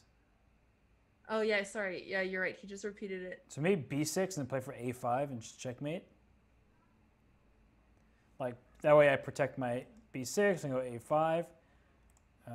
But why would he take a draw? He's not even down material here. Right, and white can't move. So there's just nothing makes sense in that. Would you say John Bartholomew is playing this like a mosquito expert? Well, the attack looks biting, so I do like his position. I think he's doing well. There you go. Bam! You made me come up with little jokes on the spot. You were quick on your feet. Well, I'm sitting down, so I didn't really have to be on my feet. So, I'm here all day. I've literally been here all day. Yeah, I know. Hess hasn't moved enough today. Okay, I like this slow idea preparing a5. Maybe if queen a2 was there now, then a5 would be almost winning since white would have to sack the knight. So slowly taking away all of white's king's squares. Yep. I mean, a5 check, you're going to have to sacrifice no matter what, because if you go king Yeah. a3, then queen a1 will be mate. So this is not looking fun for Sebastian Mikhailov. Really unpleasant. And you don't go into openings like this. Just to reiterate, he went into his opening line where he went f3 and allowed a p-sec. This is all theory. So I'm not even going to explain it. I'm going to say Google, Slav defense, what's this called? The check. Alexa, show Slav theory. Yeah, thankfully I unplugged my Google Home because, I said Google something. Oh. Wait, did your Alexa just go off? Yeah, she did. That's okay. Yeah, so it's like, you Google the Slav theory, or you just look it up in a database and you're like, okay, this has happened many, many, many times before. But you can't enter a variation like this without knowing the continuations. And that's why I always say, chess is not about memorization, it's about understanding. You can memorize a series of moves, and then when your opponent plays one move that you weren't expecting, you're just like dead lost because you make a mistake. And that's why I don't like playing variations like this, because chess for me is much more fun without the memorization, but of course opening theory is a must. But yeah, just, okay, queen e1 check. Keep the checks in, and then play b5 and kick the knight out. It looks pretty good. Yeah, this is looking good. He didn't take the draw. He's continuing on here. There's also some other interesting games. Do you want to check those out and come back after the attack has unfolded, or stay here a little longer? If he plays b5, we can go away. If he doesn't play b5, then we might stay. But I mean, b5, just the threat is so clear. If you don't take, firstly your knight might be just trapped. If you knight e5, b4 check, king a2, and then rook d2 or knight c3 check, all win the queen, and your king is going to get mated anyway. So b5. Yeah. So let's see if he finds that then. Yep. Let's see. So king a3 played. Let's go, John. Let's go. Rooting for JB. You went rook d1. I mean, okay. That's rook a1 also solid. Yeah, plan to do here. Yeah, okay, we're good. I'm tired of seeing. Are we feeling confident here? I was gonna suggest looking at Georg Meyer's game. Georg Meyer, where are you, buddy? He has a very nice position. Ooh.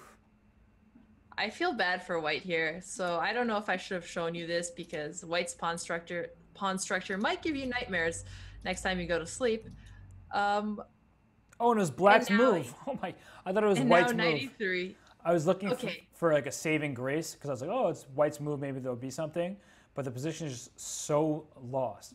Now the point is you're winning some material. You might not even take the rook. Of course you can take it, but if you take the bishop on g2, then white's king also feels very unsafe. So queen e1 to defend the h4 pawn. Now he just takes the material, and once the knight is recaptured on f1, black can even just take on e5 and take on d3, and well, white's position is totally falling apart. That's true. But Pubel's position is not falling apart. She hasn't won a game yet today, and it looks like this might be the one. Yeah, okay. Pubel, where are you? Against Soggy Cheese. Poo are you? Pubel. Okay. Well, she is up one pawn? Yep, she's up one pawn. So it's not an easy win here, but this is one of her better positions that we've seen. She's played really tough competition today. She's gained some elo from what we see. Yep. So what is she doing here? So h5, so queen d2. The rook on e8 really bothers me from the point of view that I want my rook to be on like e1, so I don't have to worry about my king safety, and then I'll go push my pawns. But the rook on e8, like, it looks potentially menacing, because if you can get your queen and your rook on the 8th rank, maybe there's some checkmating ideas. So now queen d8 is definitely coming to mind, but then I see, oh, queen e1 check, and I have to defend my king again. So yeah, I'd rather have my rook in a more protective position here so that I can push my a pawn. Yeah, that makes a lot of sense. Okay, queen d8 offering the queen trade is amazing for white, so he's not going to take it. She's allowing queen a1 here, so I hope she calculated it. I guess white can always repeat the position back with queen d1, but then the pawn on a3 would be hanging. Yeah. I mean, queen takes f3 just to show everyone doesn't work because it looks like you've pinned this pawn on g2, which you have, but then I can even just take your rook with queen takes g5, and so white just goes up in exchange there. So yeah. King h2. Oh, this is a draw with queen e5. yeah. Black can repeat the position if he wants to here.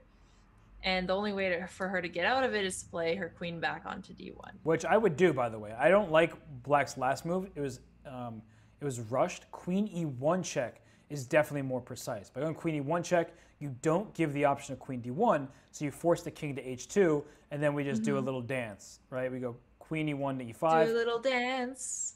Make a little check. Make a draw right now. Ba, ba, ba, ba, ba. Okay. Okay. Yeah. So you like queen d1? Yeah, and she played it. Do you like queen takes a3, or is that just pawn grabbing for no good reason? Probably play queen back to f6 and just say like, okay, I'm holding down the position. Okay, Oh, he pawn grabbed. He pawn grabbed. He took it. So what would I mean, maybe it's just fine. Somehow rook a8 comes to mind to put my queen in front of my rook to try to checkmate you.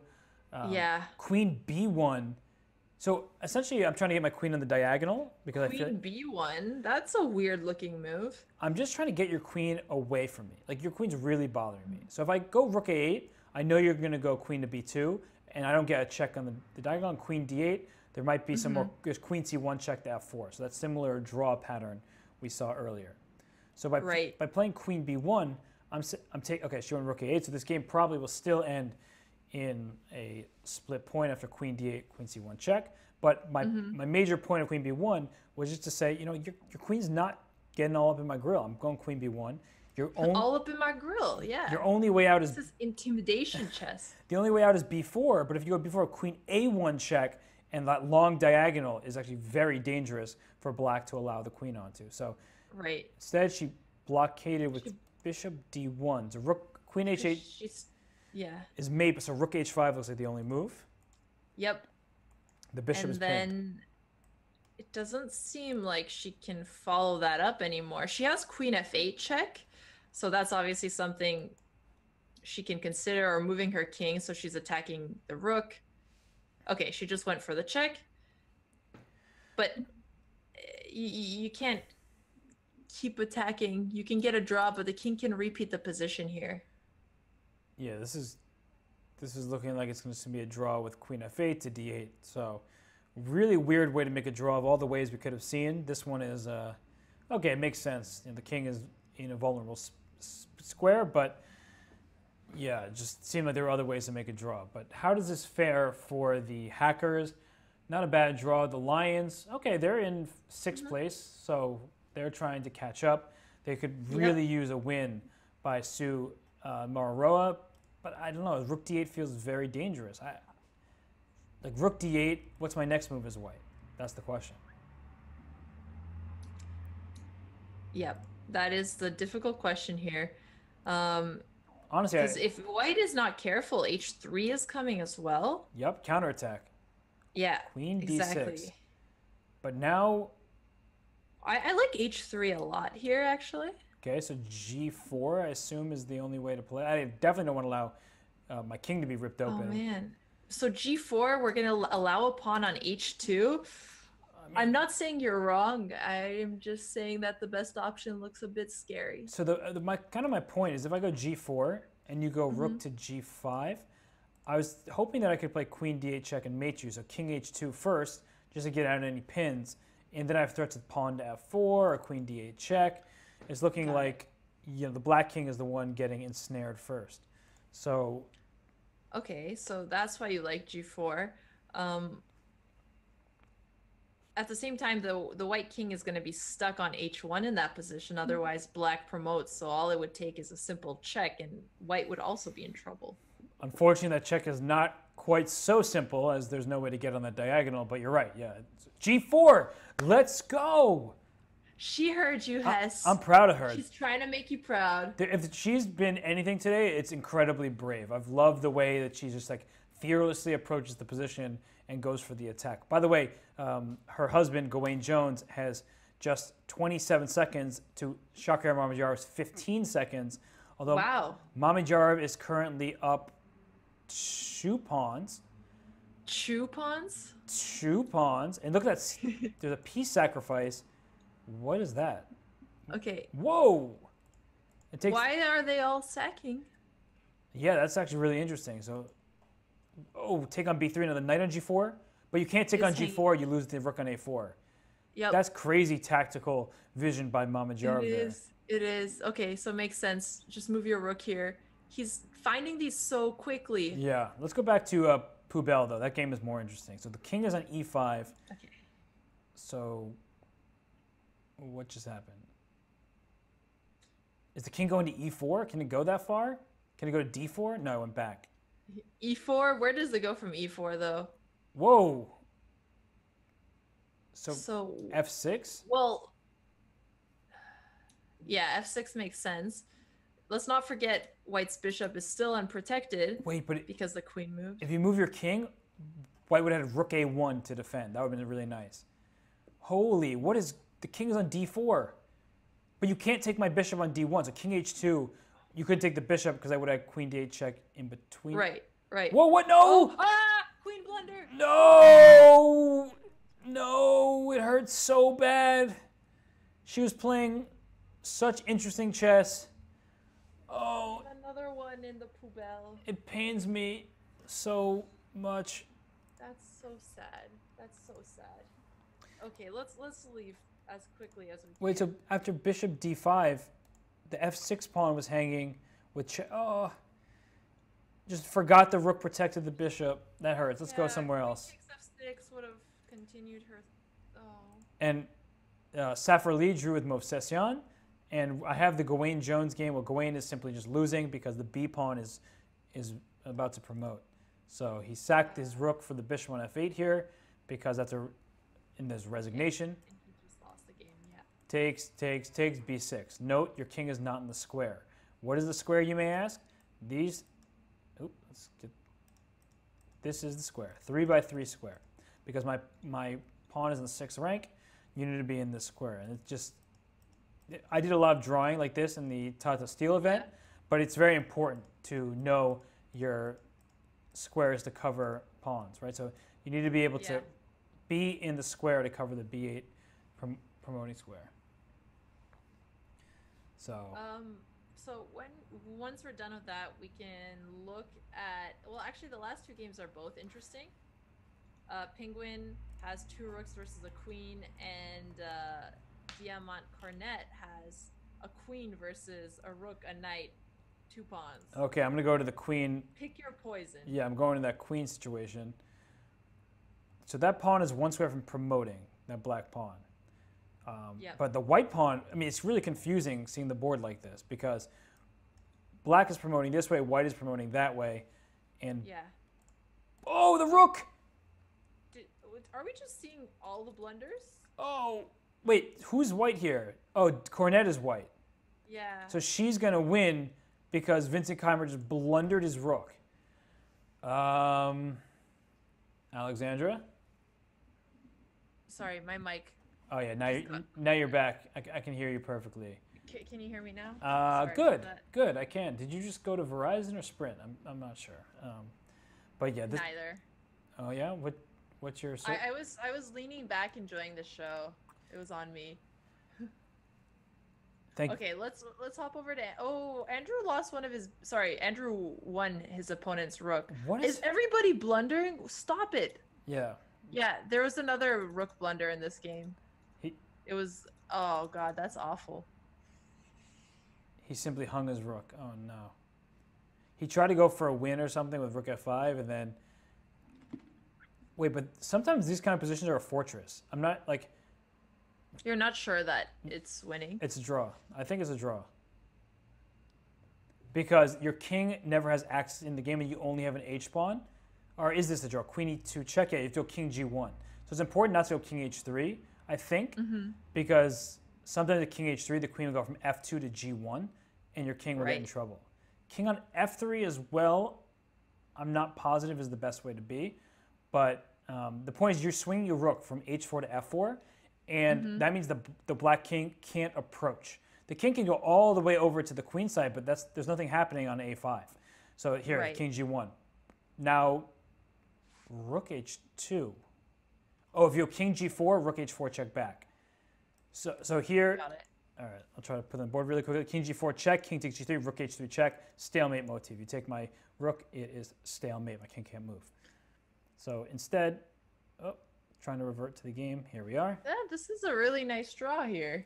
Yeah, these fortresses are really annoying, but it's hilarious that you blunder a full rook, and you still And you make can a draw. still draw. Yeah, Yeah. Tang's going to be a mad, but he's got nothing really to be upset about. He should never have won this game in the first place. Right, right. Do you think he missed any winning chances earlier when there were two pawns? Did he have two pawns and a queen against one rook? Because that would have been more tricky.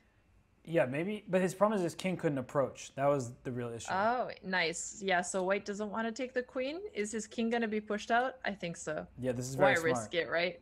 Yeah, that's a very good attempt by Tang, by the way, to win this game. If you take the queen there, then once his h-pawn goes to g4, I'm going to start boxing your king out. So this is actually pretty nice. Greg is betting that black is going to win. Let's see if he is No. the man with the answers. No way. Well, you say that to most of what Greg says. Obviously, it's a draw based on theoretical position, but we've seen so many blunders today that I wouldn't be that shocked. Are you trying to call this the 7th blunder of the Pro Chess League? No, not anymore. Wait, where did that pawn go? He just went to h4. He's like, okay, I give up. Yeah. He's like, you take my pawn. Yeah, I'll feel better about a draw if it's like this. That's true, right? It's like I don't have that pawn. So yeah, I can. You've created a nice fortress, the g3, h4, f4 configuration. Nice. Yeah. Okay. So Greg is wrong. Greg, no one ever defends any position in bullet. Well, that's often the case. So he did have some point there. Greg is wrong, which I'm not too unhappy about.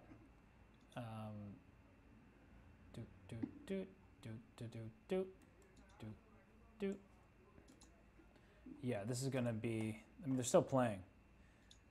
Right. This is ridiculous here. But it's Blizzard versus Gnomes. Blizzards will be tied with the champion. Also, they're not Blizzards, they're Blizzards. I should correct myself. The Blizzard are tied with the champions after that draw. They jump to 14.5. So the last round is approaching. Let me pull up the standings, the general league standings before this match, just to show everyone where we were coming into today. We see that the Gentlemen, the Snowballs, the Windmills, the Pandas. But Dallas Destiny was a force today. They won their Battle Royale. So after this week, I believe we'll see the Destiny jump over the Pandas. The Marshalls have been great. They're right behind the Windmills before the week. I'm not sure how they end the week, but we'll see that. And look at the Eastern Division. They have the highest scoring teams in the league. Wow. The Gentlemen have just been so strong this league. It's incredible. Same league as Armenia Eagles, last year's champions. Yeah, it's pretty amazing, right? They would be, Armenia would be first by quite a margin in any other division, but Tbilisi has been unbelievable, except for today. They were not that great today. Very, very strong teams this year. Who do you think is going to win the Eastern Division? Not me. Just curious. Oh, Or who do you think has a better chance? The Gentlemen or the Armenia Eagles? This is not too tough a decision considering... Actually, it is. The lead is not that much, and the Eagles are very strong. I don't know. They play each other, I think, next week. So Right. So I guess that will help determine. Okay, no more hard questions. yeah, I appreciate it. I'm just taking a little bit of a break from all the difficult questions you throw my It's way. only your, 8th hour of commentary? I don't know. I've lost track. What time did I start? Like, Oh, okay. Maybe more 10 like your a.m.? 6th. no, we're going to the 7th. That's for sure. Yeah. Hess has been doing double duty today, so let's appreciate Hess in the chat. If you guys haven't already, hover over his face, and then 3 buttons will pop up so you can follow the chess channels. Hess is gonna start streaming more often now. Yeah, if I don't do double commentary sessions, for sure. I was actually going to stream today after this round of Pro Chess because I would have did the first shift, I would have been off for this shift, and then I would have done some streaming. But I mean, I'm already on my 7th hour of commentary. Plus, I had to set up, the show earlier today and all that. So I've had a long day. I mean, you'll have to excuse me. You have. Life is tough for everybody, but yeah. Will you actually be streaming? Hey, Liquid Egg Product doesn't believe me. I was. Wow, guys, give him some credit. Come on. Wait, watch this. Chess Bay, if you're in the chat here. Chess Bay, back me up. All right, final round. So let's go to the big board here. And let's get... Miami Champions are in first with the Blizzard. So Blizzard playing the Snowballs. We have Fidel Corrales with the Black Pieces against Georg Meyer. So let's just try to focus on those games for the most part. I guess the Hackers have an outside shot at catching up, but we want to see who wins not only all the points, but also a $500 bonus for winning the Battle Royale. Yep. So are there any matches you're excited for in this last game here? Well, I have to be. We have Eliana versus Gawain Jones, so that's the Lions taking on the Champions. And we just saw the Blizzard are taking on the Baden-Baden Snowballs. And Baden-Baden, before this week, were just in first place, amazing in their division. But the Snowballs are in last place here in the Battle Royale week. So not a good showing for them. Vincent Keimer, my pick in fantasy, is rebelling against me and just trying not to allow me to win the fantasy prize. Well, you can't win everything. You've already won the chat's hearts. So well, that's more important. Woo! I win the emotes of me all over the place. So last round, they're not going to hold anything back. Alexandra the Great, where are we going? So let's look at some Minnesota Blizzard Miami Champions games. They are the ones playing for first place here. They deserve to be given a little bit extra attention. Let's look at John Bartholomew's game. He's been playing really well. Yeah, Finns. He's beloved streamer. Yes, definitely so. All right, so I just came to his game. What do you think about his queen being on f5? A lot of times coaches tell their students, don't take your queen out too early. What are your thoughts? Well, the queen on f5, the lady has gotten really advanced there, but it's not actually threatening anything. The knight on d7 was going to stay there regardless to protect f6, right? So it's not like you're adding an extra threat on that square. White, generally speaking, plays a4, b4, b5, the pawn minority attack against a Carlsbad structure. But this rook on c1 usually is on b1. The other rook on f1 is usually on c1. So it looks like things have not gone the right way for John Bartholomew. And something very important to point out, when you play the move a3, Alexandra, what square do you leave vulnerable? The b3 square. So maybe I'll park my queen on b3 at some point and just try to claim the light squares over there on the queen side. But it seems like Hannah's queen is doing a better job here than John's.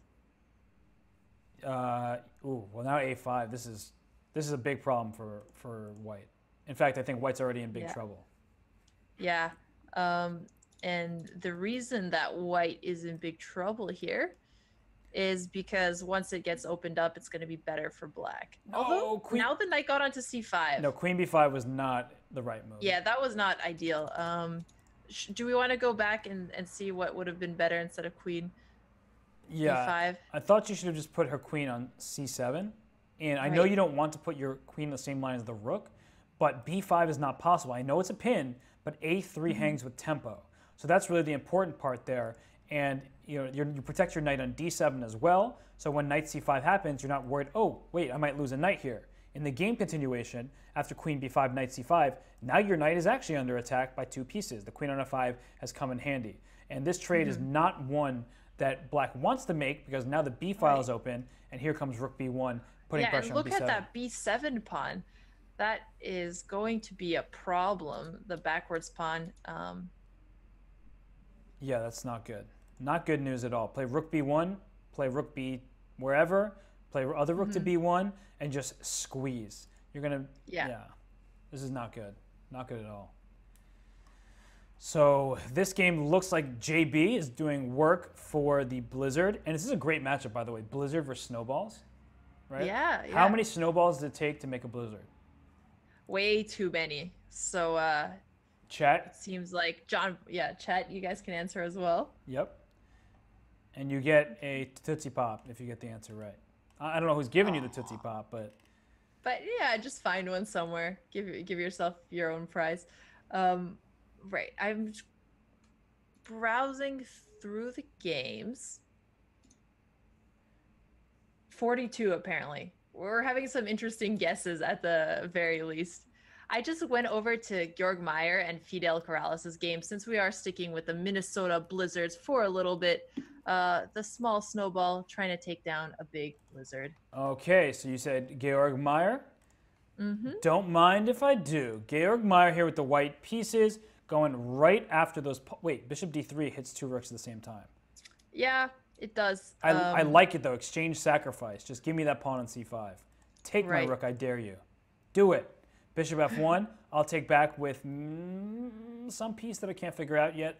Maybe my queen, maybe my bishop, I don't know. It all looks okay.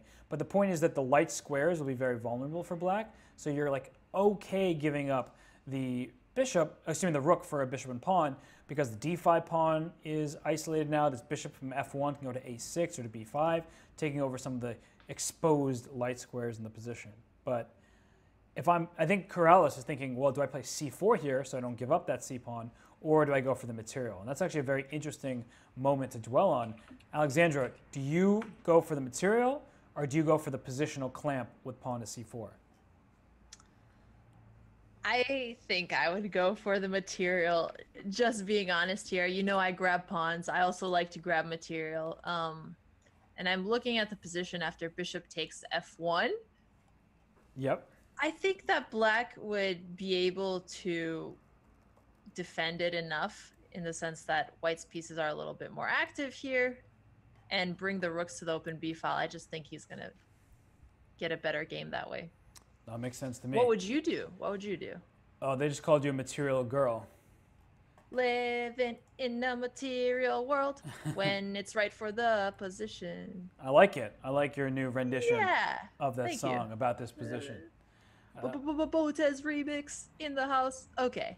I love it. Joe Bruin says, if a GM offers a fork like this, I might be suspicious and go for the clamp. Now, I sort of like what you're saying, but I don't love it because you should play the board. I know what you're going to say. Finish my sentence. Play the board, not the player. There you go. You know what I'm talking about. And the point is that when you start playing the opponent's rating, you adjust your strategy, which, okay, that could be a good thing if you're deciding between equivalent moves, but you should not do it just be like, okay, I'm scared my opponent didn't miss something. You don't give them too much respect. Humans miss things all the time. So, you can't just be like, there's no way my opponent missed that. Oh, I'm going to think about something else. That's how you miss good opportunities. So. Right.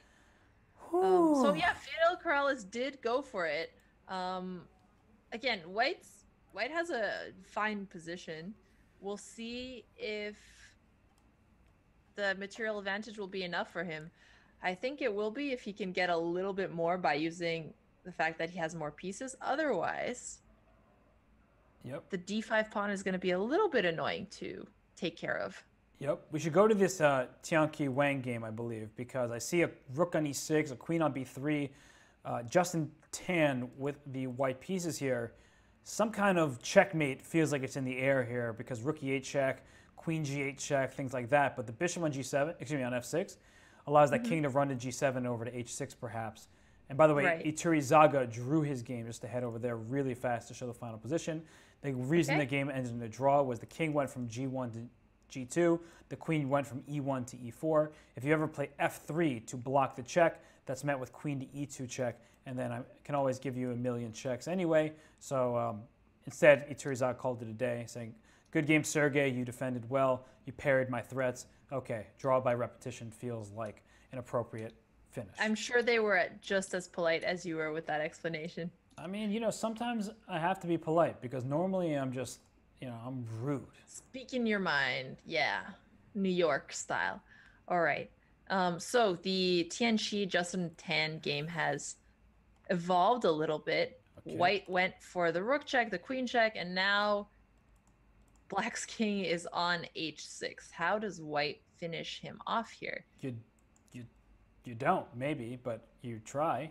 But if you try your Yeah. best but you don't succeed, and if you get what you want but not what you need, You'll try to fix you? yeah, there we go. So Okay. you try to fix it with Queen F6. Look at you. Yay! Of course, you know Coldplay, the Canadian band that they are. I mean, Canadian superstars. Hard to miss them. You Queen F6 here, right? You're trying to fix your Yeah. king's on H6, so you want to fix that. And by playing Queen F6, you say, let's go down into an endgame opposite colored bishops. I don't care even if you go up 2 pawns. That gives me more chances to survive. And if you go Queen E3 check, let's say I have Queen G5, and I continue trying to get into this endgame where if you don't mate me, maybe that black queen can go down to C1 or something like that and reverse the fortunes of the position. So I would definitely go for Queen F6 here, as I think it's the best way to try to trade off the queens in a way that I don't see how White can really take advantage of. Right. And if I were White here, I'd try to at least grab one more pawn before I trade off queens so that it will be easier for me to force a win. Yeah, someone goes, Coldplay are definitely a British band. Just let it happen. Just like Oh, well, I was trying to. I mean, I was trying to. People. Canadians still consider the Queen of England their queen symbolically. So Coldplay is symbolically our band. Okay, okay. I just wanted that to happen. I just wanted you to embrace it. So instead of like questioning, fix you, you're like you had a hesitation there. I just wanted you to be Yeah. proud and say it out loud. And I thought if I said they're Canadian, you'd be like, okay, yeah, I'm feeling that. Yeah, okay. We'll take it. Yeah, A bit of Squatchy, a reach. Squatchy apologizing. There we are. Oh, It's let's okay. check out Safarli's game. He just pushed F6. Where but is Safar Black Lee? is going to probably push G6, but then maybe the queen is going to eventually get to H6. No, because there's a Whoa. bishop. Okay. Yeah, this is going to be interesting. Neither player so they're in the hackers. The hackers, okay, they still have an outside shot. G6 played, closing down the king side, saying, okay, your pawn F6 looks nice, but if you threw it off the board, then you don't have attack on the F7 pawn. And knight H6 check, my king can always run to F8. I would just play bishop to F8 at some moment here, maybe now, just to defend my king side. I think Safarli is actually in trouble here. He's also down a pawn. But should we go to the games in the matches between the champions and the Blizzard, just to focus on them? I see Finns. Yeah. John Bartholomew won his game. And That was a quick win. he won because after knight e5, Henry Kleck threw in the towel, saying, if I take with the knight on e5, I lose my rook on b6. If I take on b2, trying to get out of this, queen takes f7 check happens, and then once the king moves to, say, h8 or h7, then rook takes b2 happens. My knight's hanging, my rook's hanging, my king is unsafe. So nice finish there for JB. And John, if you're listening, you're probably not, work on that opening a little bit. Just it didn't go your way, but it ended up. This is a problem with games like this. Honestly, you feel like you did everything right because it just was so easy for him to get the advantage. But you do need to check games like this and try to make those little improvements so you don't get in trouble in the future. Yep, that's a good point. And so let's go back to seeing some of the Blizzard Miami games. Let's see. So What about Andrew Tang? what about Andrew Tang? Penguin GM. Okay, let's check. He looks like he's in a bit of trouble here. He's the one who's facing an attack.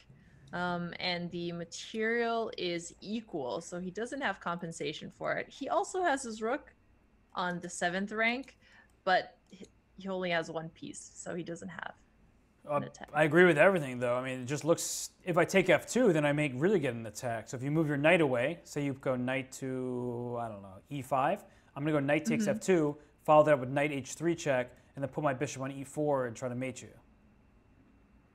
Yeah, and I just looked at chat for a second. Baden-Baden Snowballs have not done well in this Battle Royale so far. Yeah, so it's the top seed playing the last seed. That's kind of fun. Yeah. At least, upset special in the making, or maybe not. But here it looks great for Dimitri Collars. He's got an extra pawn. He can take on b2. That will be the extra pawn. He can go bishop to e4, plant that bishop there. Don't go bishop e4 now. That actually blunders to f3, and you get back rank checkmated. So you have to be very careful. Oh, that's so nice. That's so nice. Good find. Yeah. So bishop e4, not quite working out. Maybe just play a move like h6 and say, okay, I have the king h7 for the rest of the game. I don't have to worry. There's h6, nice move. And once I get my bishop to e4, I'll be a very, very, very happy camper for Dimitri Collars. So I see who else is in this match. Poubelle versus Richard Francisco. That's the champions versus the London Lions, but a relevant match for sure. Mararoa, her king looks like it's vulnerable to attack. If white could play rook c3 takes a3, it would be checkmate. He's trying to climb the ladder. Rook b4, rook a4, rook a8. So he went rook b3, rook to b4, rook to a4. Uh-oh, did she... Okay, I guess rook b4, you have rook c8 just in time. So rook c8 here kicks that bishop out from c6. I don't care about my pawn on f5, so after rook c8, you can go ahead and try to take this pawn on f5. I don't care. Most importantly, I've saved my king. Yeah, that is definitely the most important thing here. Oh no, she walked into mate. Rook a4. Yeah, and then she has to sack her rook for the bishop. Where was that bishop just there on f6? So she might have had to play bishop f1. What a saving move there. By playing bishop f1 instead of bishop g5, you say if your rook takes f1, I win your c6 bishop. Otherwise, I can take your knight on b5 if I want from f1. So that was definitely a missed opportunity here because now she was forced to sacrifice the exchange, but she's still fighting Alexandra because bishop f4 takes h2. Honestly, I could see, okay, knight d6 threatens rook c8 mate. So knight d6 is a very good move. But if not for knight d6, if you don't see that move, bishop f4 is just a really menacing threat. Right. And once we're done with this, we have to check out the Mamedyarov game. It's just crazy right now. Well, I feel pretty done with this now that knight d6 was played, rook c8's mate, so you go rook g8 and you lose b6 as well. It's just terrible. So Mamedyarov, where are you? Shakhriyar, I'm looking for you. It's a lot to digest. Where are you, Azeri Chess? Oh, there you are. You're playing Ariantari. So, whoa, what? Pins everywhere, discoveries everywhere. Black is... Typical Mamedyarov position, right? Is black up a pawn or something? Well... 1, 2, 4, 1, 2, 3, yeah. So, yeah. Technically up a pawn, but your bishop on b7 is hanging, the pawn a6 is weak, the pawn on e6 is weak, the knight on c7 is not really pinned, but having a hard time moving. My head hurts. It should. This is a very complicated position. How do you even start to understand positions like this if you haven't been playing them and you're just switching here? I ask you what to do. That's a great way to start. All right, so let's see. Who would I prefer to be here? I like white's pieces better since obviously black is very defensive here. Mamedyarov has an extra pawn on a6. I think I should be able to win it back at some point. I mean, I could even just queen takes a6 right now if I want to. True. And then if the queens get traded, I like white's position slightly better because I have the better pawn structure. e6 is an isolated pawn. Mamedyarov is the bishop pair, so it's actually pretty equal. Yeah, no, actually that... Yeah, so there was my analysis of this position. Well, actually, that's what just happened. Queen a6 was the trade that happened here, and I agree. I mean, the pawn e6 is a bit weak. Black is the two bishops. Like, if that bishop was on b6 rather than f8, I really like black's position because the bishop on b6 would be hitting f2. But of course, how do you get your bishop there? It would require you to go bishop e7, bishop d8, bishop b6, or as what he just did, rook a8, kick the knight away and try to get bishop c5. But look at that, just knight c5, and the other knight can go to e5 or g5. I think the game will peter out towards equality. So yeah, it was a very complicated position, but then everything got traded off. So yeah, you're right, it will peter off. So are there more Miami or more Blizzard games left? I feel like we have some here. I see Georg Meyer still going against Fidel Corrales. Tianqi Wang from Miami Champions, who's been playing super well so far, he has an interesting position because we looked at it earlier. The king is still on h6. Yeah. And it looks like White is holding off the attack still up a pawn, but not. So, It's gotten worse for black. so, well, the f2 pawn now is a threat, so I can play rook e2. I don't want to trade rooks. Can I go h4 first? That's the real question. h4, so just tactically, if rook f2 fails, I take your rook, and once you take my queen, I take your queen with check. So Right. that would be a problem. And if you go after rook f2, queen f2, play queen d5 check, I think your king gets mated because I have queen f3, queen takes e6, and queen to f8 with check. But something like this looks very scary for, I don't know, maybe it's somehow still okay here. I also like. Queen f4 What check. about queen f8 as well? Instead of... Oh, never mind. You were looking at that. Okay. No, sorry, I just was in my own head. He traded rooks, which I don't like, because I think now black is going to survive. And the problem for for white to win this game is you like having your rook on the 7th rank and then trying to get a check with the queen. With the king on g7, you could put a queen on f7, and then on the diagonal, but I have a dark square bishop, and my king's on a dark square. So, yeah, it looks like it's... Tianqi Wang is surviving this one. Definitely. We haven't checked on our homeboy Beardson in a while. Beardson! All right, whoa. Yeah, Minnesota Blizzard. He's been playing really well here. Material is equal. But queen h2 check scares me so much because Yeah. you force the king back. Rook g6. I mean, that also looks good. Rook g2 is Material is equal, but black's position looks way better. Mate incoming. Oh, mate for sure. Rook g2 check, king d3, queen d1. And then king c3. So here, queen d1, king c3, queen a, no, rook c. Some kind of queen a1 check thing. So if you go to b4, I mate you on a5. If you go to so d3, his king can never go to b4. That's an important point to note if the queen is on a1. Yeah, this is looking unfriendly. Hold up, does he move? No, king e2.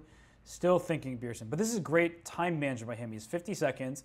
This is when you use your clock to say, do I go rook to g1 and threaten rook e1 check to win your queen? Do I play rook g2 check right away? Maybe I throw in queen h2 check. You have all these different checks that look very good here. But, and he went rook g1 after all that. And 10 seconds for white. Now play, what move? Rook f1? I liked rook c1 for a second because preparing queen d1, but he just blocks, so that doesn't work. It's actually hard to find moves here for black that are winning. He won queen a1 check. You know that rook g1 wasn't right if your next move was rook g2 without a check. Yeah. But it looks like he fixed the position. It's force mate, actually, now that I think about it. You go queen d1 check, king c3, rook c2 check. I hope he does this. Rook c2. And then king b4, queen a1. There it is. He's going to see it. Very nice. There it is. Queen a5 is mate, and I don't think it's stoppable. You have to sacrifice all your So pieces. he missed this the first time, but then he corrected his position by putting the rook back on g2. Yeah, but I forgive him because I also missed it. So it's like, it's okay. Time pressure. Wait, Georg Meyer has 5 seconds left. So what happened in this game? Meyer was in trouble, and now he's up 2 pieces and 2 pawns against a rook. So it looks like the snowballs are about to ruin the Blizzard's chances here as... Wait. How did this happen? Oh, it's going to be bishop. It might be bishop and knight checkmate, by the way. That would be nice to see. Crypto Chess has been super excited about Miami the entire time. It's nice to see somebody who's a big fan of a team finally getting to celebrate that victory. It's a lot of fun. Very nice play, blocking off the rook from defending the pawn. Okay, g8 queen. Can we go away, please? Yeah, let's go to the Tianqi Wang game against Justin Tan. And it looks like there's a half point of separation between the Blizzard and the champions, but... Oh, so close. But now Corrales is going to lose this game. And Tianqi Wang is going to draw his game, it looks like. So queen h5 check. He's just going to keep the wheel going. Queen d1, queen e2, queen h5. Just check. This is a draw is a great result for him in this game. After what we saw earlier, yeah, he was definitely under a lot of pressure. So that's it, I think. All games are done. Is that right? Wow. Yeah, so Miami champions, 8th in their division, end up first In our in the hearts. Battle Royale Oh. and in our hearts. Hess, how could this happen? What's your explanation for it? Well, if you look, You already talked a bit about their lineup, yeah. yeah, because look at board 4. Richard Francisco, like he could have done much better against board 4 lineup.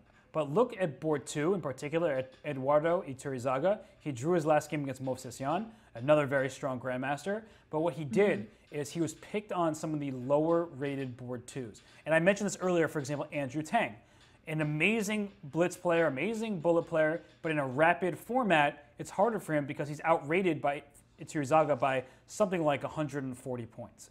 Right. Similarly, players like Dimitri Koller is low 25, maybe 25-30, I forget the exact number, but Iturizaga is well into the 2600s. So that difference makes itself felt, and so Iturizaga being pushed to board 2 and allowing Pavel Elyanov 4.5 out of 7 doesn't look amazing, but look down board 1, Alexandra. Do you see anyone doing better on that board? Nope.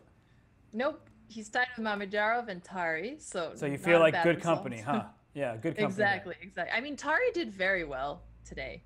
He overperformed for sure. Yeah, Tari had a great day here, Yeah. but unfortunately for Tari, his team did really well, but none of them could get to a plus score. Like Mihailov lost that pretty critical game to Bartholomew, misplaying the opening.